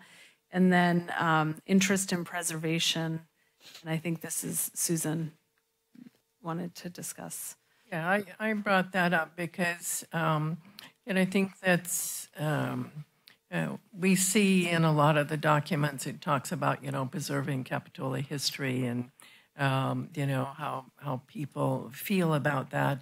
Because I do think, I agree with Katie, I think, keeping the historic districts is important. You know, the Six Sisters are one, and Lawn Way is one. And if those buildings got destroyed, the only thing that could be rebuilt are buildings that are elevated about 12 to 13 feet above the ground. And by preserving our historical districts, we preserve the right to, you know, if they want to, they can rebuild the way they are. So I think it's important. We sort of, sometimes people poo-poo historical preservation, but it does have its place and its benefits here in Capitola. And I will say, of our historic districts, the one that's most at risk right now of remaining a historic district is the Riverview Historic District, because of just how many changes have been made. And infill matters in historic districts, what you build in between the historic buildings and how they relate to the historic. You never want them to mimic or copy a historic building, but they should fit within the mass and the setting. So we are, at one point, I think Leslie Dill was out and we walked the neighborhood, and she voiced to me her concern of, you know, we're kind of getting closer. So that talk about possible design guidelines in the future, something to protect these historic districts is probably within our, once we get through some of the implementation that we need to do for the housing element, should be, it's definitely on my list of items of things we should be considering in the near future. With that, I'm not prepared to give you a presentation on builder's remedy. That was something that Paul had asked for. And by the time I got to slide 65 and sent it out to you all ahead, I said, so not ready for the builder's remedy. The quick and the short of it is that Veronica Tam, who we rely on heavily, a lot of cities have had a lot of inquiries about builder's remedy. We have not had as many inquiries, and it's really, we do allow housing in all of our zoning districts except for industrial. And we also require a 15% inclusionary, where builder's remedy requires a 20% inclusionary, so the standard is higher. So there's not much of an advantage to going forward with the builder's remedy project in Capitola as there is in other places where they don't allow housing in commercial areas. So, but I'm happy to gather more information on builder's remedy, but I'm not prepared tonight. So with that, we made it through all our items. Thank you all for bringing these forward and the conversation tonight. Very helpful. Just one question with the builder's remedy. What's your estimated time until you think that the housing element goes back? And like, how long are we in builder's remedy, do you think? Great question. So housing element, our next step is that we'd like to move forward with red lines to give to the state for asking for a conditional approval in which they would redline the document back and tell us exactly what needs to be modified rather than these back and forth letters. And then we would take that redline version to the city council. We've met with them recently. Veronica Tam and her team have been working on the modifications. I told them I do not feel comfortable putting a 75-foot height in until I've taken this to Planning Commission and City Council. So that's really, we're having these two meetings. So after that, I think we're going to proceed with, we'll post it on our website, but also submit it to HCD. Because if we were to go through the adoption process, there's a 6-week period, and I think we're better served. That's the big question, was the height. Better served to get that back to the state in terms of not wasting too much time and get it certified sooner. So that is the plan. So crystal ball. Crystal ball. Once we get our red lines, we definitely have to go through the noticing periods, which it takes about 3 weeks in advance before a planning commission meeting, and then another 2 weeks in advance before a city council meeting. So once it goes 60 days HCD review, redlined comment back, and then it's beginning to end probably a 2-month period for adoption because of noticing requirements. You're hoping sometime this summer, yeah. Mm-hmm. Yeah, 120 days. So from the time we get it in, so that's after the next city council meeting. So, yep. So with that, that concludes my presentation. I do have some director report items for you. I think it was very helpful, and it was actually kind of like comforting to understand where you're all coming from and to get a better perspective and some history. And yeah, I feel really good about this conversation. So some of those items we like agendize, and you'll bring those back that we had further questions on? Yes. So what will happen next is when I bring them back, they'll be in the form of an ordinance, and we'll have to notice that for public hearing. So we'll work on the draft. I do want to have one more work session meeting with the Planning Commission because we have a long list of, actually the list got longer. Ben looked at the housing element and went through again. He said, oh, Katie, I found a few more items to add to your list. So we've got housing element items, and then we also have a list of staff changes that we think need further clarification. So we'd like to do one more work session on that. And I'm thinking a special meeting only because it looks like our next two public hearings there'll be plenty of applications. So I have one I think we should think about. My recollection is that we put in the zoning ordinance a requirement that you can't have a motorhome parked in front of your property. And now the state has changed that and said, you know, you can do that. oh, I'll have to check. So if that's the case, that's one more we should clean up in our zoning ordinance. Okay. There was one more that I thought of recently as well for flat work in front yards. Is that another one that of when a permit is required? We oftentimes get calls that people are like paving their front yard and there's no requirement for a flat work permit. But we have all these stormwater requirements. We've got landscaping requirements, but there's no permit. So looking at that as just like an admin check a box. Okay. So I do think it would prevent a lot of the headaches of when we run out to them and say, whoa, what are you doing? Okay. Any other items for code related stuff? No. Okay. One thing I think I had a lot of conversation with Brian about in the past was like on demo projects, making sure there's J number issuance and stuff like that. And I think you guys have handled that more so from administrative level. Should that be a little bit more defined for applicants when they come in about receiving a J number for hazardous waste and stuff? We did update our information for what's required for a building permit submittal and put that in there. So that's online now. Right. It's updated. Okay, shall we move on to the director's report? Yes, sorry. Okay. I'm sleeping. Okay, I've got a list of items. So first, the city clerk reminded me today at our staff meeting that to please complete your Form 700. You should have gotten a specific email. I think it populates what you put in last year, so it's pretty easy if you haven't had any changes. But please do that as soon as possible. I asked her if she could resend the emails to anyone that still has them out there so that you don't have to go through. I know I get plenty of emails on my personal email. So No, I had to request mine, the one I filled out last year. So she just sent mine. It went to spam, but I just got it yesterday, I think. So I'll have mine taken care of this week. let me know if you haven't gotten it because we can get that for you. And the one she's talking about. It's me. Have you done it? Have you done? Yeah. It's Jerry. It's Jerry. It's our problem. And Paul. Paul's not here. Okay. So I was brainstorming a special meeting date for the next work session.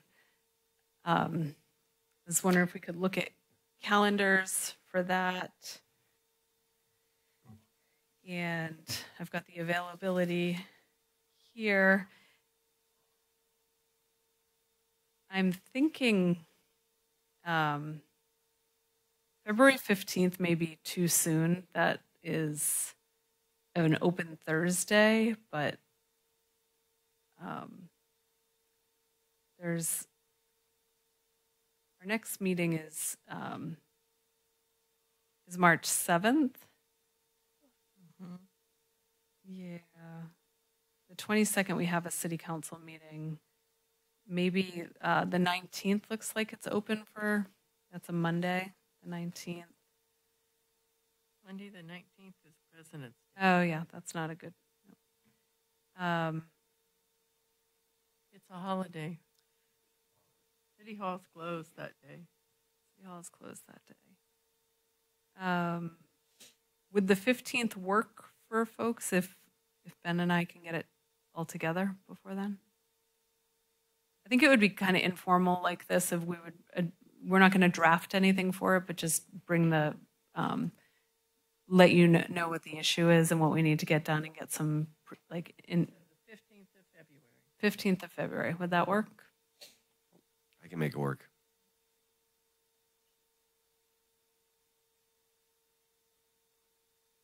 Courtney, does that work for you? Yeah. Okay, let's tentatively place it for the 15th. We will also be probably putting together a special meeting for the 1098 38th Avenue project, which is the affordable housing project, and we were tentatively looking at April 18th. So if you could let me know if that doesn't work, and then we can look for other dates. Otherwise, if you could hold that in your calendar. April 18th. I probably will not be able to make that. My daughter's expecting that day. Oh. My gosh. How exciting. Where are your priorities, Peter? No, I'm just kidding. And will there be more discussion about that project then? No, I think that would be the first time that it would make it to Planning Commission. There's quite a few studies being done. We can look at other dates, though, if it doesn't work. So it sounds like I'll put out an email because it's that far out in advance. Okay. Strategic plan, I had told you there will be a presentation to City Council next week. The zero emission passenger rail and trail next week on February 8th. One update is that the Cliff Drive Resiliency Project has begun, where they're looking at long-term solutions to preventing further erosion on the bluff and Cliff Drive.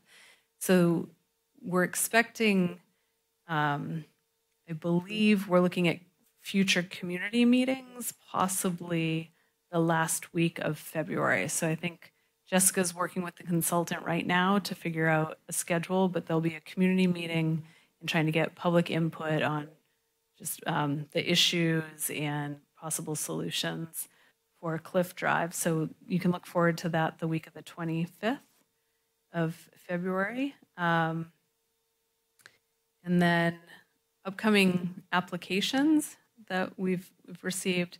At the March 7th meeting, I'm going to give an update on our housing program and just kind of the overall housing element, what we saw for development in the last year, because our numbers are due to the state, and then what our program is for the upcoming year in order to get items accomplished that are required under the new housing element. We have an application right across the street on our favorite block of redevelopment, 413 Capitola Avenue. It's the single-family white. It was Richard Amy's office. It's actually not a single family right now. It's supposed to be an office. Converting that to a single family home with the living on the second story and outside the floodplain. That will be coming before you. 203 Fanmar. There's an addition, second story addition, and then also the Capitola Wharf design modification and the modification to the CDP. So that'll be coming back to you.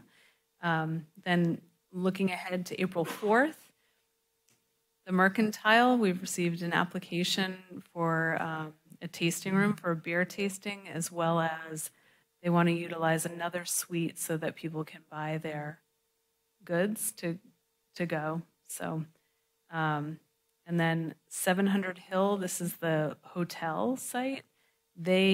in looking for financing, they need to split that lot so that they can be sold individually in the future. Having a hard time getting financing without the lot split. So most likely a lot split will be on the agenda for April 4th, and then 210 Fanmar, which is also proposing an addition. So a lot going on in the Fanmar neighborhood. And then that's all I've got, and I really appreciate all your input tonight. Thank you. Question: did you hear anything more about the rumor mill from Central Fire about fire station locations and stuff? So I did. I understand that the produce market. I don't think it's that site. I think the produce market was given the opportunity to buy that site, so they're actually like reinvesting into their. I ran into the sister of the previous owner the other day, and so she said the owner there is reinvesting in that site. So from what I can tell, I think I have not heard from Central Fire directly, but I think it would be possibly the bank site, but I'm not sure. Bank, the bank, possibly, if it's at that corner. There's some community surveying going on about fire station locations. I'll call and ask about that. I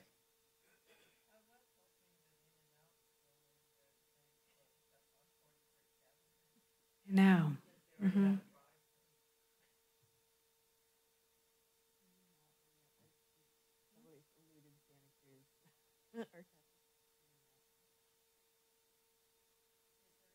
Sean, is there any interest from In-N-Out on that? Do you? We haven't received any inquiries from In-N-Out or even fast food. We've received some inquiries about that site, but none for a fast food chain. Coffee? Coffee was one. Yeah. It sounds like that might be out.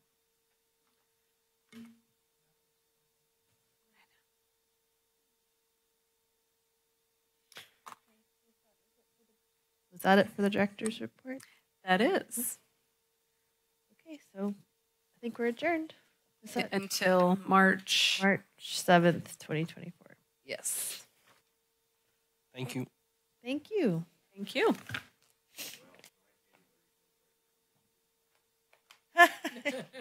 You can't